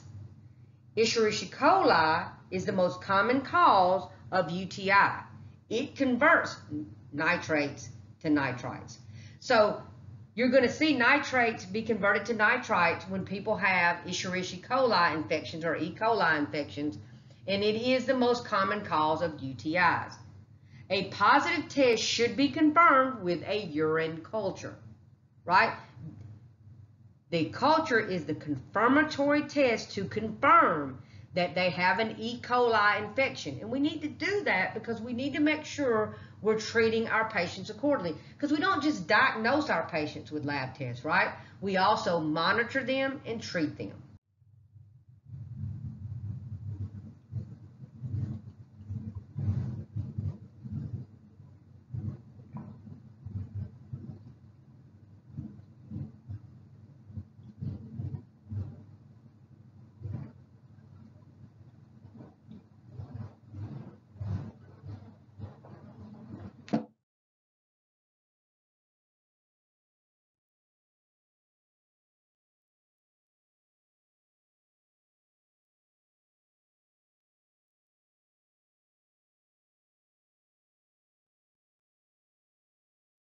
Remember, this is important because if we leave that urine sitting out at room temperature too long, or if the patient inadvertently forgot to put it in the refrigerator at home, okay, bacteria is going to grow in that urine, but it's not because that patient has a urinary tract infection, it's because the urine got left out too long.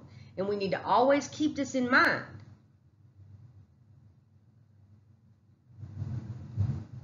That's why I said you need to see that correlation between the nitrites and leukocytes, right? Because we should see some leukocytes or white cells if it is an infection.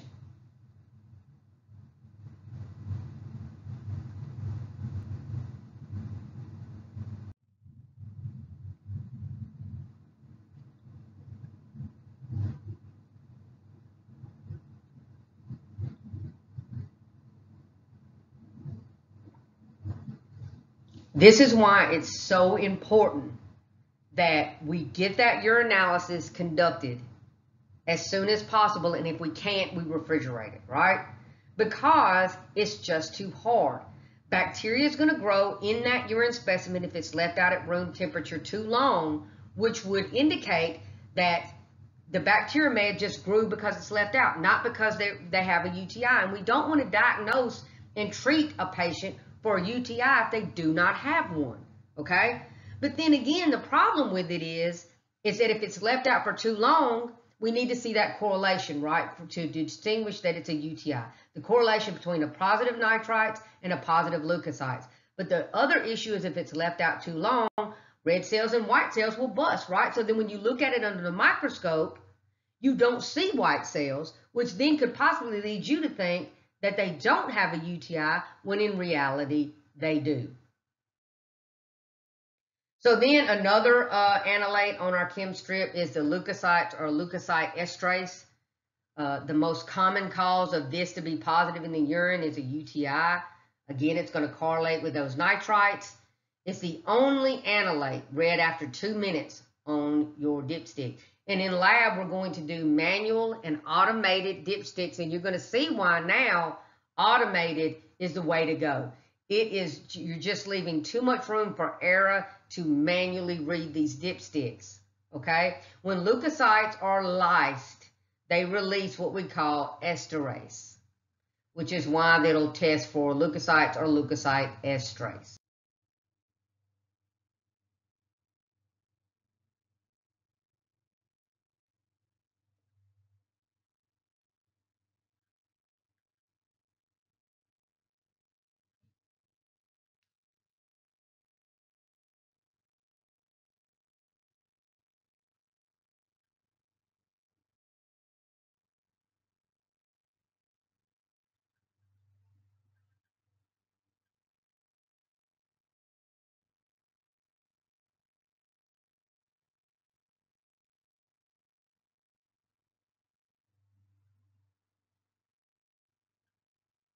Okay, remember here, we always start out with date and time. Date and time that this was done, right? And time and military time. And so the date and time that you received that urine from that patient and did the urine dipstick. So you say the date and time, military time, a UA dipstick was performed. And you always want to put according to office procedure, because every office should have a policy and procedure manual on hand that lists out every procedure for doing everything that they do in that lab. And you don't want to have to write out that entire procedure, right? So you just say according to office procedures, which is telling any accrediting agencies or any regulatory bodies that you followed each and every step listed out in your procedure manual for performing a UA dipstick. And then because you don't collect those urine, now if you actually own the baby, or if you're in a place where you actually collected the urine, then you would say you collected. But if they collected it and gave it to you, then you just say the urine was received. That's just letting everyone know that you didn't collect that urine yourself, okay? And then you say see attached report form, because all the positive, negatives, all the stuff that is written out on a UA report form is too long for you to write it out. Now, if you're talking about just saying what the glucose results are, what the hemoglobin results are, what the hematocrit results are, you can write those results out. You can say hemoglobin and what the results are. But when you're talking about all these different things that are positive or negative on a dipstick, including the color, the physical examination, the chemical exam, you want them to just go see the attached report form that's in that patient's chart, then your first initial, last name, and your credentials. So date and time, military time, right? A UA dipstick was performed according to office procedures. The urine was received. The results were, and you can write all this out. Most places are not going to have you write all this out. But if you did, this is what you would need to do along with first initial, last name, and your credentials. Okay?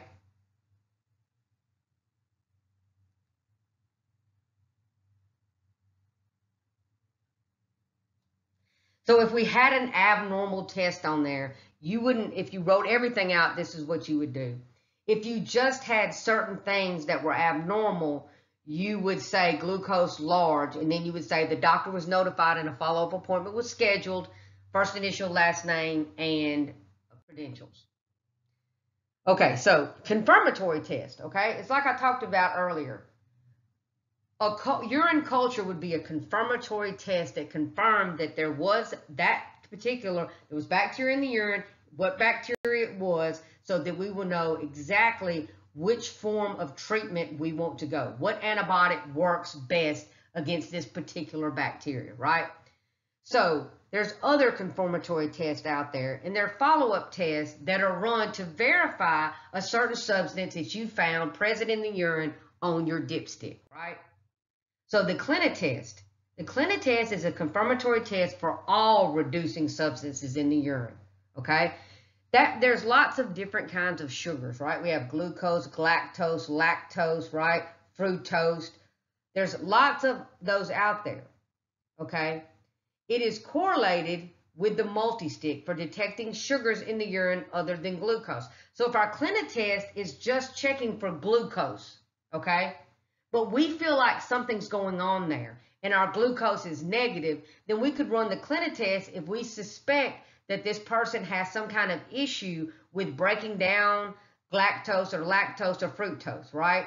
And so we want to check that. The multi-stick detects only that glucose in the urine, right? Not any of those other urines, okay? It's often used to test for galactosemia, which is a congenital deficiency in the body's ability to break down galactose into glucose.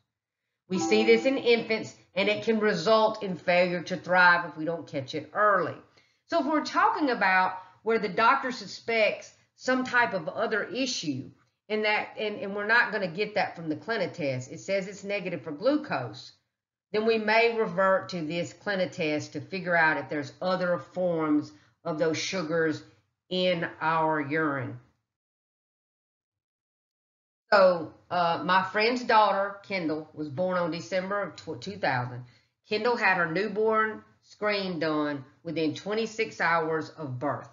She was beautiful, and we both went home. They went home within 48 hours of delivery. She and her husband were ecstatic, okay? But then Kendall started becoming very sick. They received a call from the pediatrician that Kendall had classic galactosemia. But unfortunately, that phone call came too late, and Kendall died on January the 1st, 2001. A simple change to soy formula would have saved her life, but we did not know. I'm pointing this out to you guys. There's real stories out there of real people that if we're not on top of making sure we're testing our patients and looking for these things, we can help these people and prevent these types of tragedies from occurring. So here's some more of our critical thinking slides. Make sure you're using them, guys.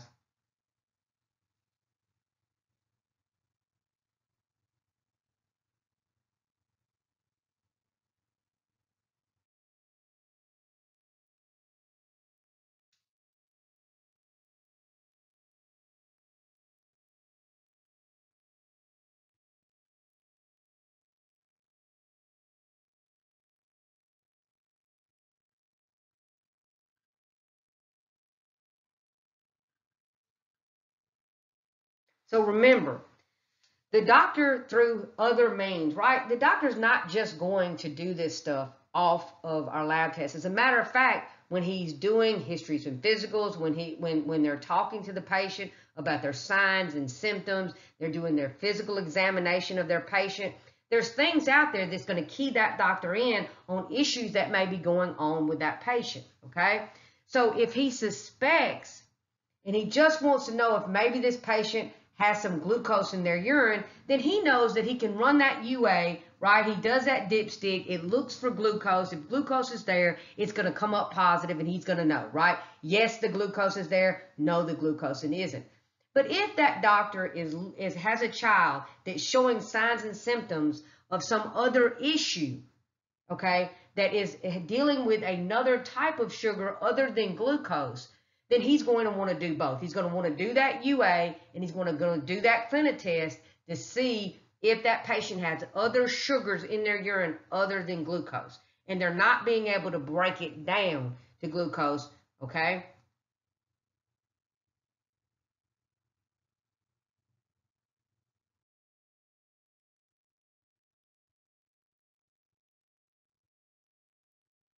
And right here, right, this is how we chart this, right?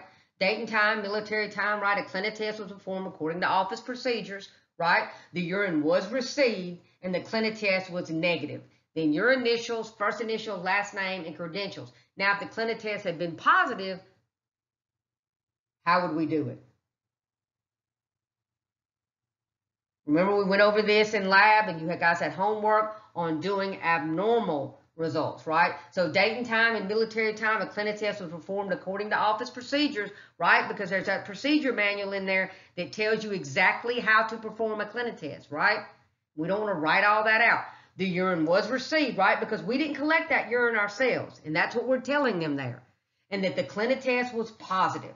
And of course, if you have that positive result, you want to chart that your doctor was notified. We never notify him when it's normal, right? And that a follow-up appointment was scheduled with that patient, right? Your first initial, last name, and credentials.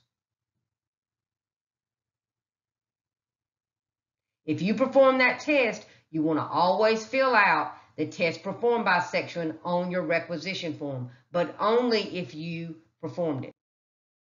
So other confirmatory tests, right? We have acid test, which is confirmatory test for ketones in the urine.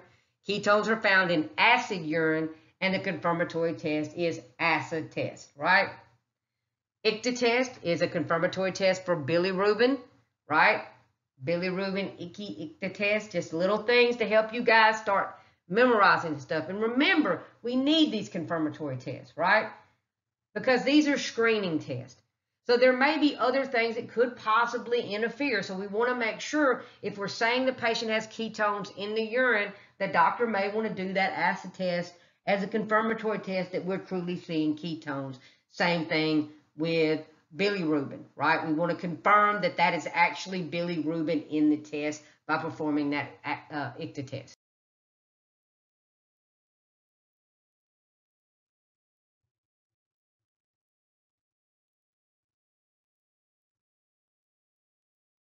Remember here, if you have if you have a negative glucose on your dipstick, but your clinic test is positive, then you know that there's another sugar in that urine other than glucose.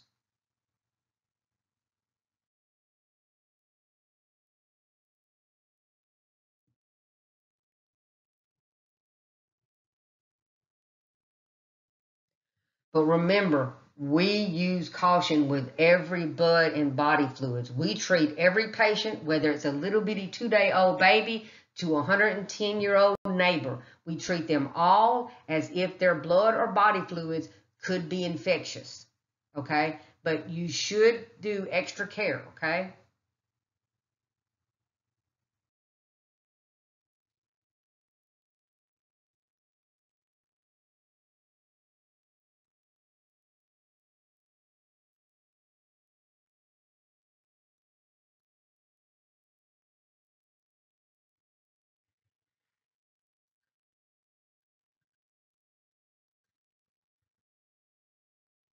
Now we're going to talk about the automated clinic test method, and you will see this in lab, and I'm not going to go into great detail because we're going to cover this face-to-face in lab, but doing a manual dipstick is very, very difficult to do, and anytime you're talking about something that's difficult, then what ends up happening is opens up room for error, right? But the Clinitech it looks just like that. We have them in our lab. It's an analyzer that uses reflectance photophotometry to automatically read that urine chemistry test strip at the exact time it needs to be read, depending on the strip, okay? So here are some advanced concepts. These are our learning objectives for this. So make sure you read over your learning objectives so you will know that at the end of this, you will have things that you recognize, correlate, perform, and all that at the end, right? And guys, I know this is a long video. You guys can pause it. You can go back to it. You can fast forward it, because you just fill out those review guides and make sure you read that chapter, okay? So now we've talked about our physical part, right? We talked about our chemical part. Now we're going to move on to the microscopic urinalysis, right? With the microscopic urinalysis, we need about 10 to 12 milliliters of urine is poured into, and you will see we'll do this in lab. It's poured into a conical tube. In that top section, you'll see what that conical tube looks like, right? And then the urine is placed in a centrifuge. You want to make sure you balance your centrifuge, whether you're spinning down any type of fluid, blood, or whatever, it's balanced. It's spun, in this case, for the urine for 5 minutes. After removing the tube from the centrifuge, all but about 1 milliliter of the urine is removed from the tube. You want to take really good care not to disturb the sediment button that now is down at the bottom from centrifuging it, right? The remaining urine is mixed together with the button, and 1 drop is placed in the center of a glass slide, and then a cover slip is placed over it. The slide is now ready for us to put under the microscope and read. So microscopic urinalysis, right? It's not categorized as CLIA weighed. Medical assistants and lab assistants that may prepare the urine, they may make the slide. But either a medical laboratory technologist, a medical technologist, or a physician are the only ones that need to interpret these results, right? The COBA system is an old, outdated, standardized method of preparing slides for the microscopic analysis of urine. But you do need to know that, okay? You may see that on some type of accreditation test. You need to realize there was a COBA system out there. The sediment is a material at the bottom after spinning it down, okay? We also call it the button. And the supernatant is that liquid above the sediment after spinning down the urine. So once you spin it down, you have the sediment, the supernatant that's at the top, the liquid portion at the top, and then you have that sediment that down in the bottom, because it took any of those materials and it spun it down to the bottom, right? So formed elements observed in the microscopic analysis are usually things like cells, cast, trichomonas, yeast, sperm, bacteria, and mucus, right? These are all those formed elements that were floating around in our urine. When we spun it down, they packed in down at the bottom in the little button, and now we're looking at them under the microscope.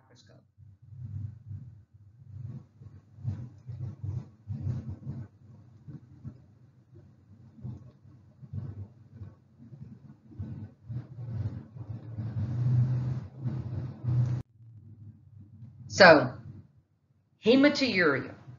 That's the abnormal presence of RBCs in the urine, right? It correlates with a positive blood on our reagent dipstick, right? They're highly refractile and are difficult to distinguish from yeast. And there's a little picture, and this is hard to see, and we'll go over this in lab too. Yeast looks a little bit different. It'll be easy for me to show you in lab, but that top picture is RBCs, and down at the bottom, if you'll notice, the arrow pointing towards the red cell is that one round, but if you'll notice that yeast, it looks like something's budding off the end of it. That's why sometimes you'll see it referred to as budding yeast, okay? So RBCs swell when they're in dilute urine, and they shrink in concentrated urine. So if this is a very concentrated urine where maybe that person is either it's dehydrated and there's not a lot of liquid in there, then we'll see that first picture down there at the bottom to the far left, right, of a really shrunken RBC. But then if it's very dilute, that far right-hand picture is what you would see if they have a lot of, if it's a really diluted urine with a lot of fluid. And then the middle is pretty much what you see if it was kind of a normal situation. Pyuria is WBCs in the urine, which indicate the presence of infection, right? And it's usually in the UTI, the urinary tract infection. So most common WBCs we see are neutrophils, right? Because those are the ones that are out there fighting that infection. They should correlate with that positive leukocytes on your reagent strip. And then it can be temporarily caused by fever or strenuous exercise. That's why a lot of times, especially in my phlebotomy class, I teach them to ask questions, right? Because when I talk about if you've done some strenuous exercise, I'm not talking about walking your dog, right? I'm talking those people who are doing CrossFit or running 10 miles or marathons or half marathons or Ironmans. These are very strenuous on your body and can produce some of this stuff, okay? So also things we're looking for in that microscopic urinalysis is squamous epithelial cells. These are, that's that top picture over there to your right-hand side. These are large cells with that central nucleus, the size of WBCs coming from a urethra or the vagina, most frequently seen and least significant. And otherwise, you see a lot of these. They're usually very insignificant, okay? Because it's just lining of the skin and it sloughs off and ends up in the urine that you see, right? Okay, then you have transitional or caudate epithelial cells. These are spherical in nature. The cells with a central nucleus coming from the renal pelvis, the bladder, and the upper urethra. And then you have renal tubular epithelial cells. They're round, slightly larger than the WBC, with that singular, large, round nucleus that is kind of off-center, and it is very significant, or most significant, and it can indicate renal damage.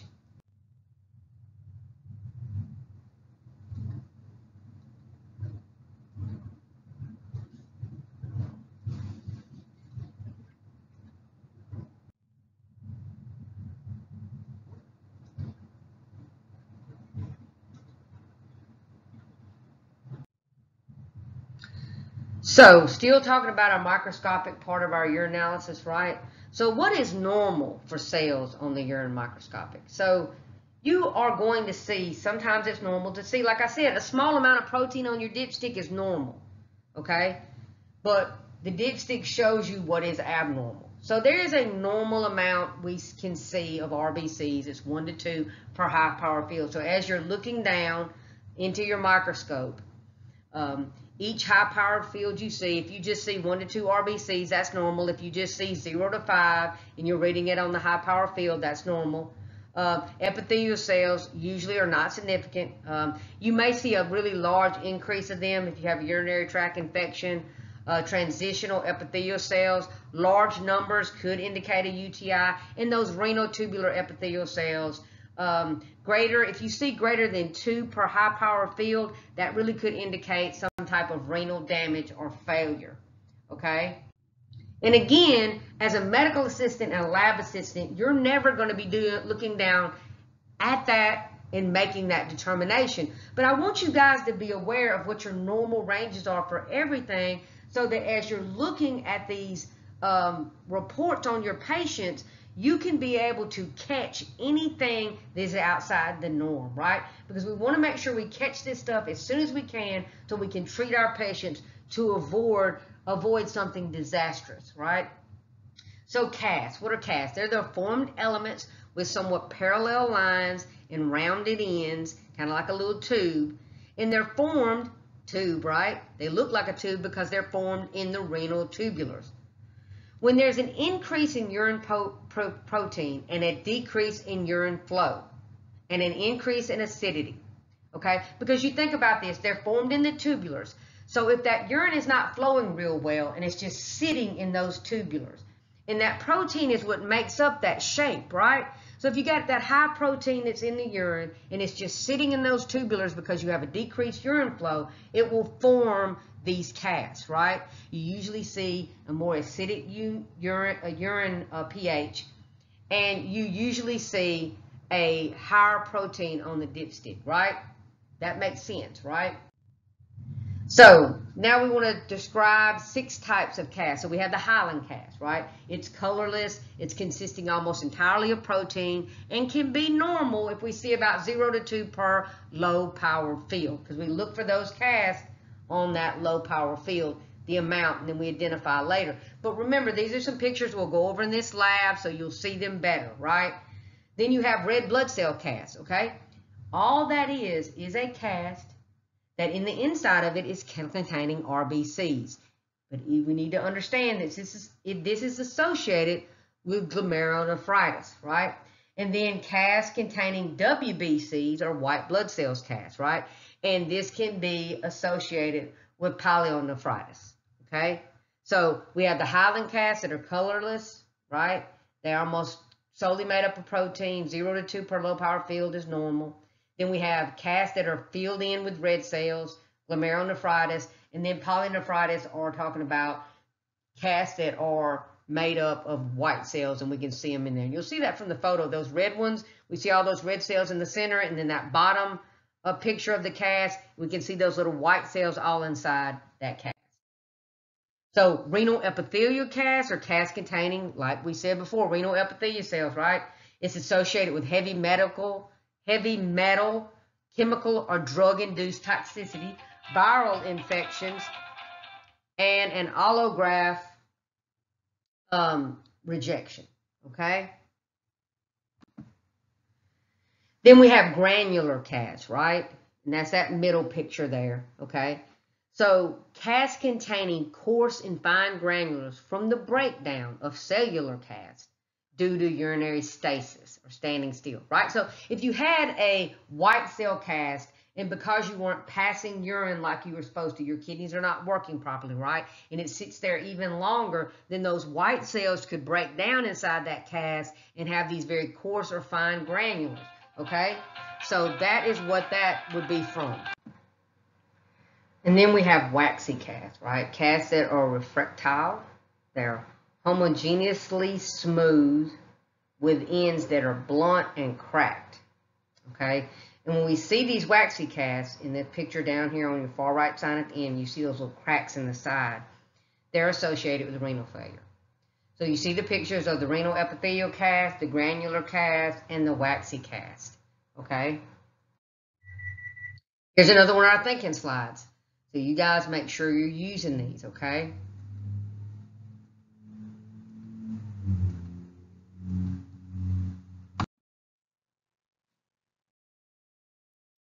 So we're still talking about the microscopic portion of our urinalysis, right? So now we're moving on to crystals. So crystals are counted on low power and they're reported as few, moderate, or many. So crystal formation is affected by the temperature and the pH of our urine. So we're going to describe 3 common crystals found in acidic urine, okay? We have a uric acid crystal.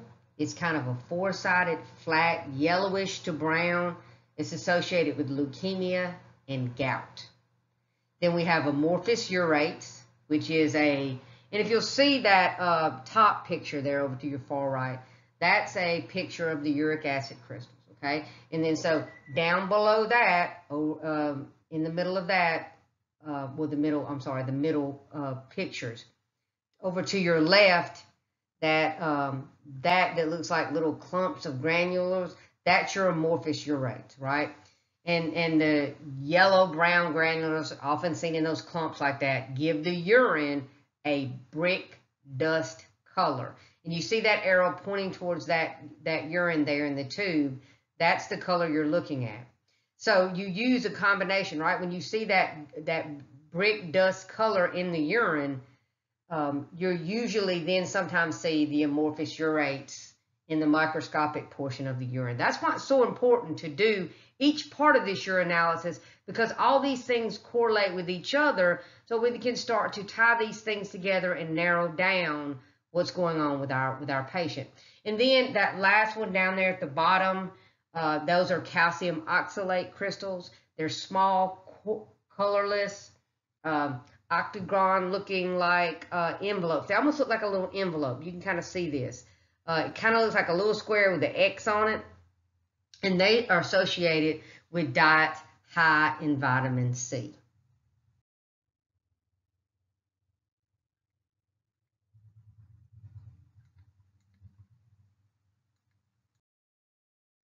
So still talking about crystals, but now we've moved from an acid urine to an alkaline urine. So in our alkaline urines, our picture up there at the top is talking about a triple phosphate crystal. And we would always say these kind of resemble coffin lids. They're not really associated with the disease, but we do note them when we see them. And then below that, this is an amorphous phosphates, and it's a yellowish brown granular. And so we see the correlation, right, between the acidic and the alkaline. And so it's a yellowish brown granulars with no distinct shape, and it gives urine a white turbidity. And then down there at the bottom picture, that's a picture of what that urine may look like. It would have that white turbidity, and then you would expect to see in an alkaline urine this amorphous phosphates, right? And so again, this is how we correlate, right? When we see an alkaline urine and it's white in turbidity, and we see these under here, we understand these amorphous phosphates, right?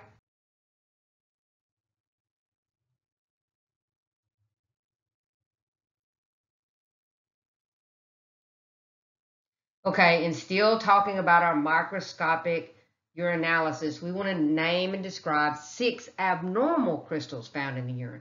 As you notice, most of those crystals that we discussed earlier, you know, we really didn't cause too many problems as far as something that you don't want to see at all, right?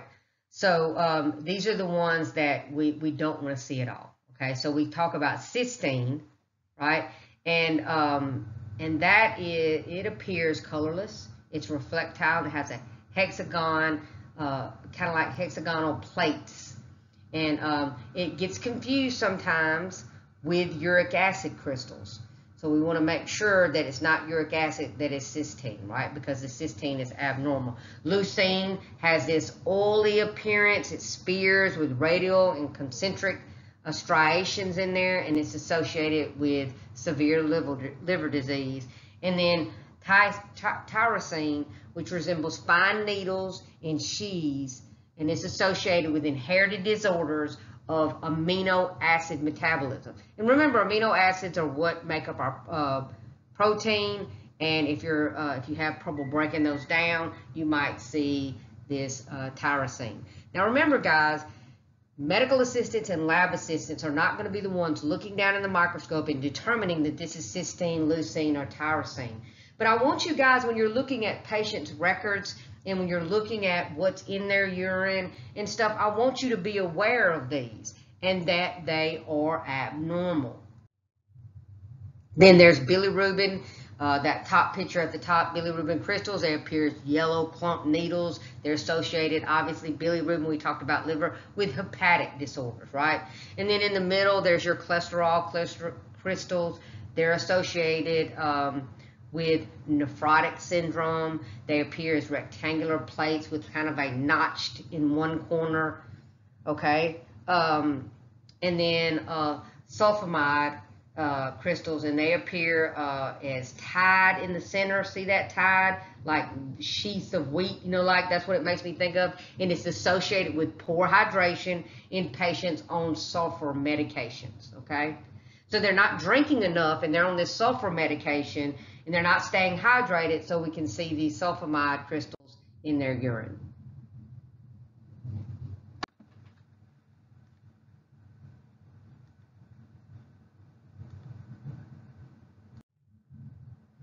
Okay. So we also want to identify other substances that's found in the urine, right, under our microscopic portion of our urine. Obviously bacteria, right? We can see bacteria if it is there under the scope, and it appears as very tiny rods, bacilli, or spheres, cocci. And we would note that, right? And you must be on high power, and presence in urine, of course, is 2 things, right? We leave it out for too long, and it builds up, or it's contaminated in some other way. It gets contaminated, or it could be because of a UTI. Then there's yeast. We talked about the difficulty sometimes with distinguishing the difference between an RBC and a yeast. Remember I said it has the little budding area on it. So they're usually small oval shaped, and they have the little budding part that comes out. And then that bottom picture is Trichomonas vaginalis, which is a pear-shaped sexually transmitted parasite. And it has this very undulating, jerky, rapid movement. When you look down under the scope, if there's a bunch of them under there, it almost makes you jump back because they're moving so much. And of course, you can see sperm, and it has an oval, slightly tapered head, and then the long phalange-like tail. And it can be found in both the urines of males and females after intercourse, or mucus threads, mainly TAM horsefall protein is produced by glands of the general urinary tract, not clinically significant. You can also sometimes see mucus threads if people have a very bad mucus drainage. So how do we calculate a microscopic urine, right? So 10 fields, and a field is when you're looking down in it, it's that round one field that you're looking at when you look down in it, are examined under low power, okay? Because we do this stuff at different times. So under low power is for casts. Casts are counted on low power and reported as the number of casts per low power field. They must be maintained, they must be identified on high power. So you're going to count the amount of casts you see, and then when you move over to high power, then you identify the cast that you're looking for, because you can't identify exactly what cast it is under low power, okay? And then, again, 10 fields are then viewed under the high power, right? And then RBCs, WBCs, squamous epithelial cells are all counted in each field, then averaged. They're reported as the number per high power field. Other substances observed are reported as few, moderate, or many. So you do the 1 plus, 2 plus, 4 plus, right, per high power field. So how is the UA used to diagnose disease? Well, we remember, right, diabetes mellitus, your physical analysis, if you see that fruity odor, your dipstick is positive for glucose and ketones, then this, along with other stuff like history and physicals, other lab results, your signs and symptoms, all go together to diagnose diabetes mellitus. Same thing with liver disease. Your physical analysis, yellow-brown in color, foam when shaken. The dipstick is positive for bilirubin and urobilinogen. But then that would also go around with other tests that have been done, other diagnostic tests, including other blood laboratory tests that are done, also physical and history, signs and symptoms, other things like that. UTI, same thing, physical analysis, right? You'd have an ammonia odor. It'd be turbid. It'd be red to brownish red color, right? The dipstick would be positive for blood, protein, nitrites, and leukocytes, a high pH, and under the microscopic portion, we would see cast, RBCs, WBCs, and bacteria. Now, if we're just talking about bacterial contamination, which can result from leaving that urine out too long, then the physical analysis, we would have the same thing, right? You'd have that ammonia odor, and it would be turbid, and the dipstick would be positive for nitrites and high pH, but a lot of times in the microscopic, we would see bacteria only. Okay, now we're looking at kidney disease. So what are we going to see in our UA that's going to help us diagnose kidney disease? And like I've been saying, you're not going to solely use that UA result as the sole thing to diagnose kidney disease. Those doctors have done histories and physicals. They've looked at signs and symptoms. They've done other diagnostic testing, and they've done other laboratory tests. But they're going to use this UA as another one of their tools in their toolbox to be able to piece it all together and establish a diagnosis of kidney disease. And the way they do that with the UA is you're going to see that positive protein, and you're going to see cast under the microscopic portion of the UA. Now, we've covered all our analytes that are on our dipstick that we're going to read.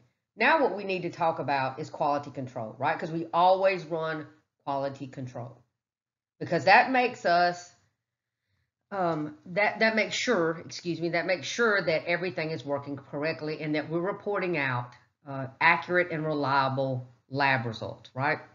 So, starting with the reagent strips, the first thing we want to do is make sure we're taking extra care in storage. And I talked about this earlier in an earlier part of this presentation about changing the expiration date, because the minute you open that can of reagent strips, you're now exposing them to light and moisture, and the amount of time they're going to stay good is now lessened, right? So we change that date to 2 months after the day we open it. And we want to really be very diligent in making sure the minute we take a strip out, we immediately put the cap back on really, really tight, okay? And then urine controls are ran whether we're doing this a manual dipstick or an automated dipstick for urinalysis. The controls already have a known value. We know what they're supposed to read. And what we do is we're checking to make sure, first of all, our procedure is correct. Because I tell people, the first thing you want to do when you run controls and they're not in is to run them again. Because you could have made an error in the procedure in which you were doing it. So we're checking our procedure, right? Human error. Then we're checking to make sure that the chemicals that are in those little pads, the reagents that are in those pads are working properly. Okay? And then we're checking the equipment itself to make sure it's looking properly. So when we do our action to go in and troubleshoot why our controls are not working, we're going to look at our procedure of how we did the test. We're going to look at the reagents, and we're going to look at the equipment, right? Urine controls, like all other controls, most other controls, come in 3 levels: normal, abnormally high, and abnormally low.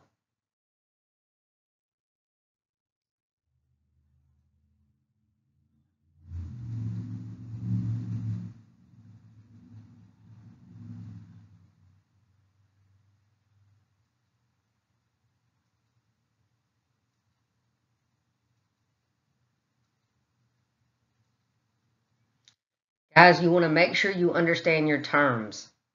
When you're out working as a medical assistant or a lab assistant and you're reading patients' charts, or you're speaking to coworkers, or a physician is talking to you, when he says nocturia, you want to understand that this may be some excessive urination at night.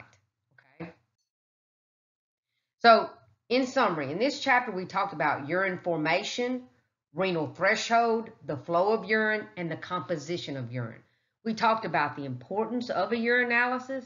We discussed medical terms related to the urinary system. We talked about the proper method of urine collection of voided urine, clean catch midstream urine for bacterial studies, and timed urine specimens. We talked about proper handling and disposing of urine specimen according to OSHA safety guidelines. And we talked about educating the patient in the proper method of urine collection. So I'm going to go through these because these are a few review slides that you guys can use to study. You can pause this and use these as your review.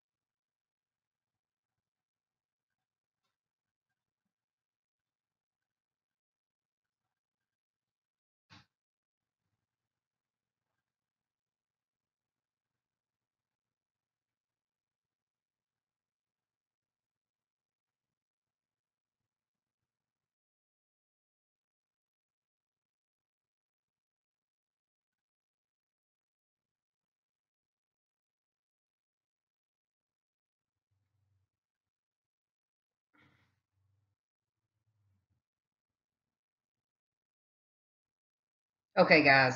So, like I said earlier, when you come into class, your test for chapters 1 and 2 opens today, Wednesday, the 16th. So make sure you have from Wednesday the 16th, it opened at 8 o'clock this morning, till Friday at midnight to take test 1, chapters 1 and 2. Remember, it's timed, okay? And this is not the first time I've done this class online, so I know the time I'm giving you is efficient time to take this test. If you have studied, if you're going to have to sit there and try to look the question up in your book or look it up in your review guide or go online and look it up, no, it's not going to be enough time for that, and you're going to time out and fail that test. So you better be ready to take it, okay? Also, we talked about in lab class last week that on Monday, September the 21st, when you came into lab, the first thing we would do is take our profiles and panels quiz. So the minute you take test 1 on chapters 1 and 2, make sure that you have been studying those profiles and panels. So we'll take that test on Monday, September the 21st, and then we'll go right into our lab. Okay, make sure you guys are on time. I'll be getting quiz 2 for tube colors, additives, and clot time and order of draw up soon. And so make sure that you're studying those things. You need to know the tube colors. You know, anything that's put in a tube is an additive, and you need to know what those are. You need to know if it has to clot, how long does it take each different tube to clot, and you need to understand the order of draw.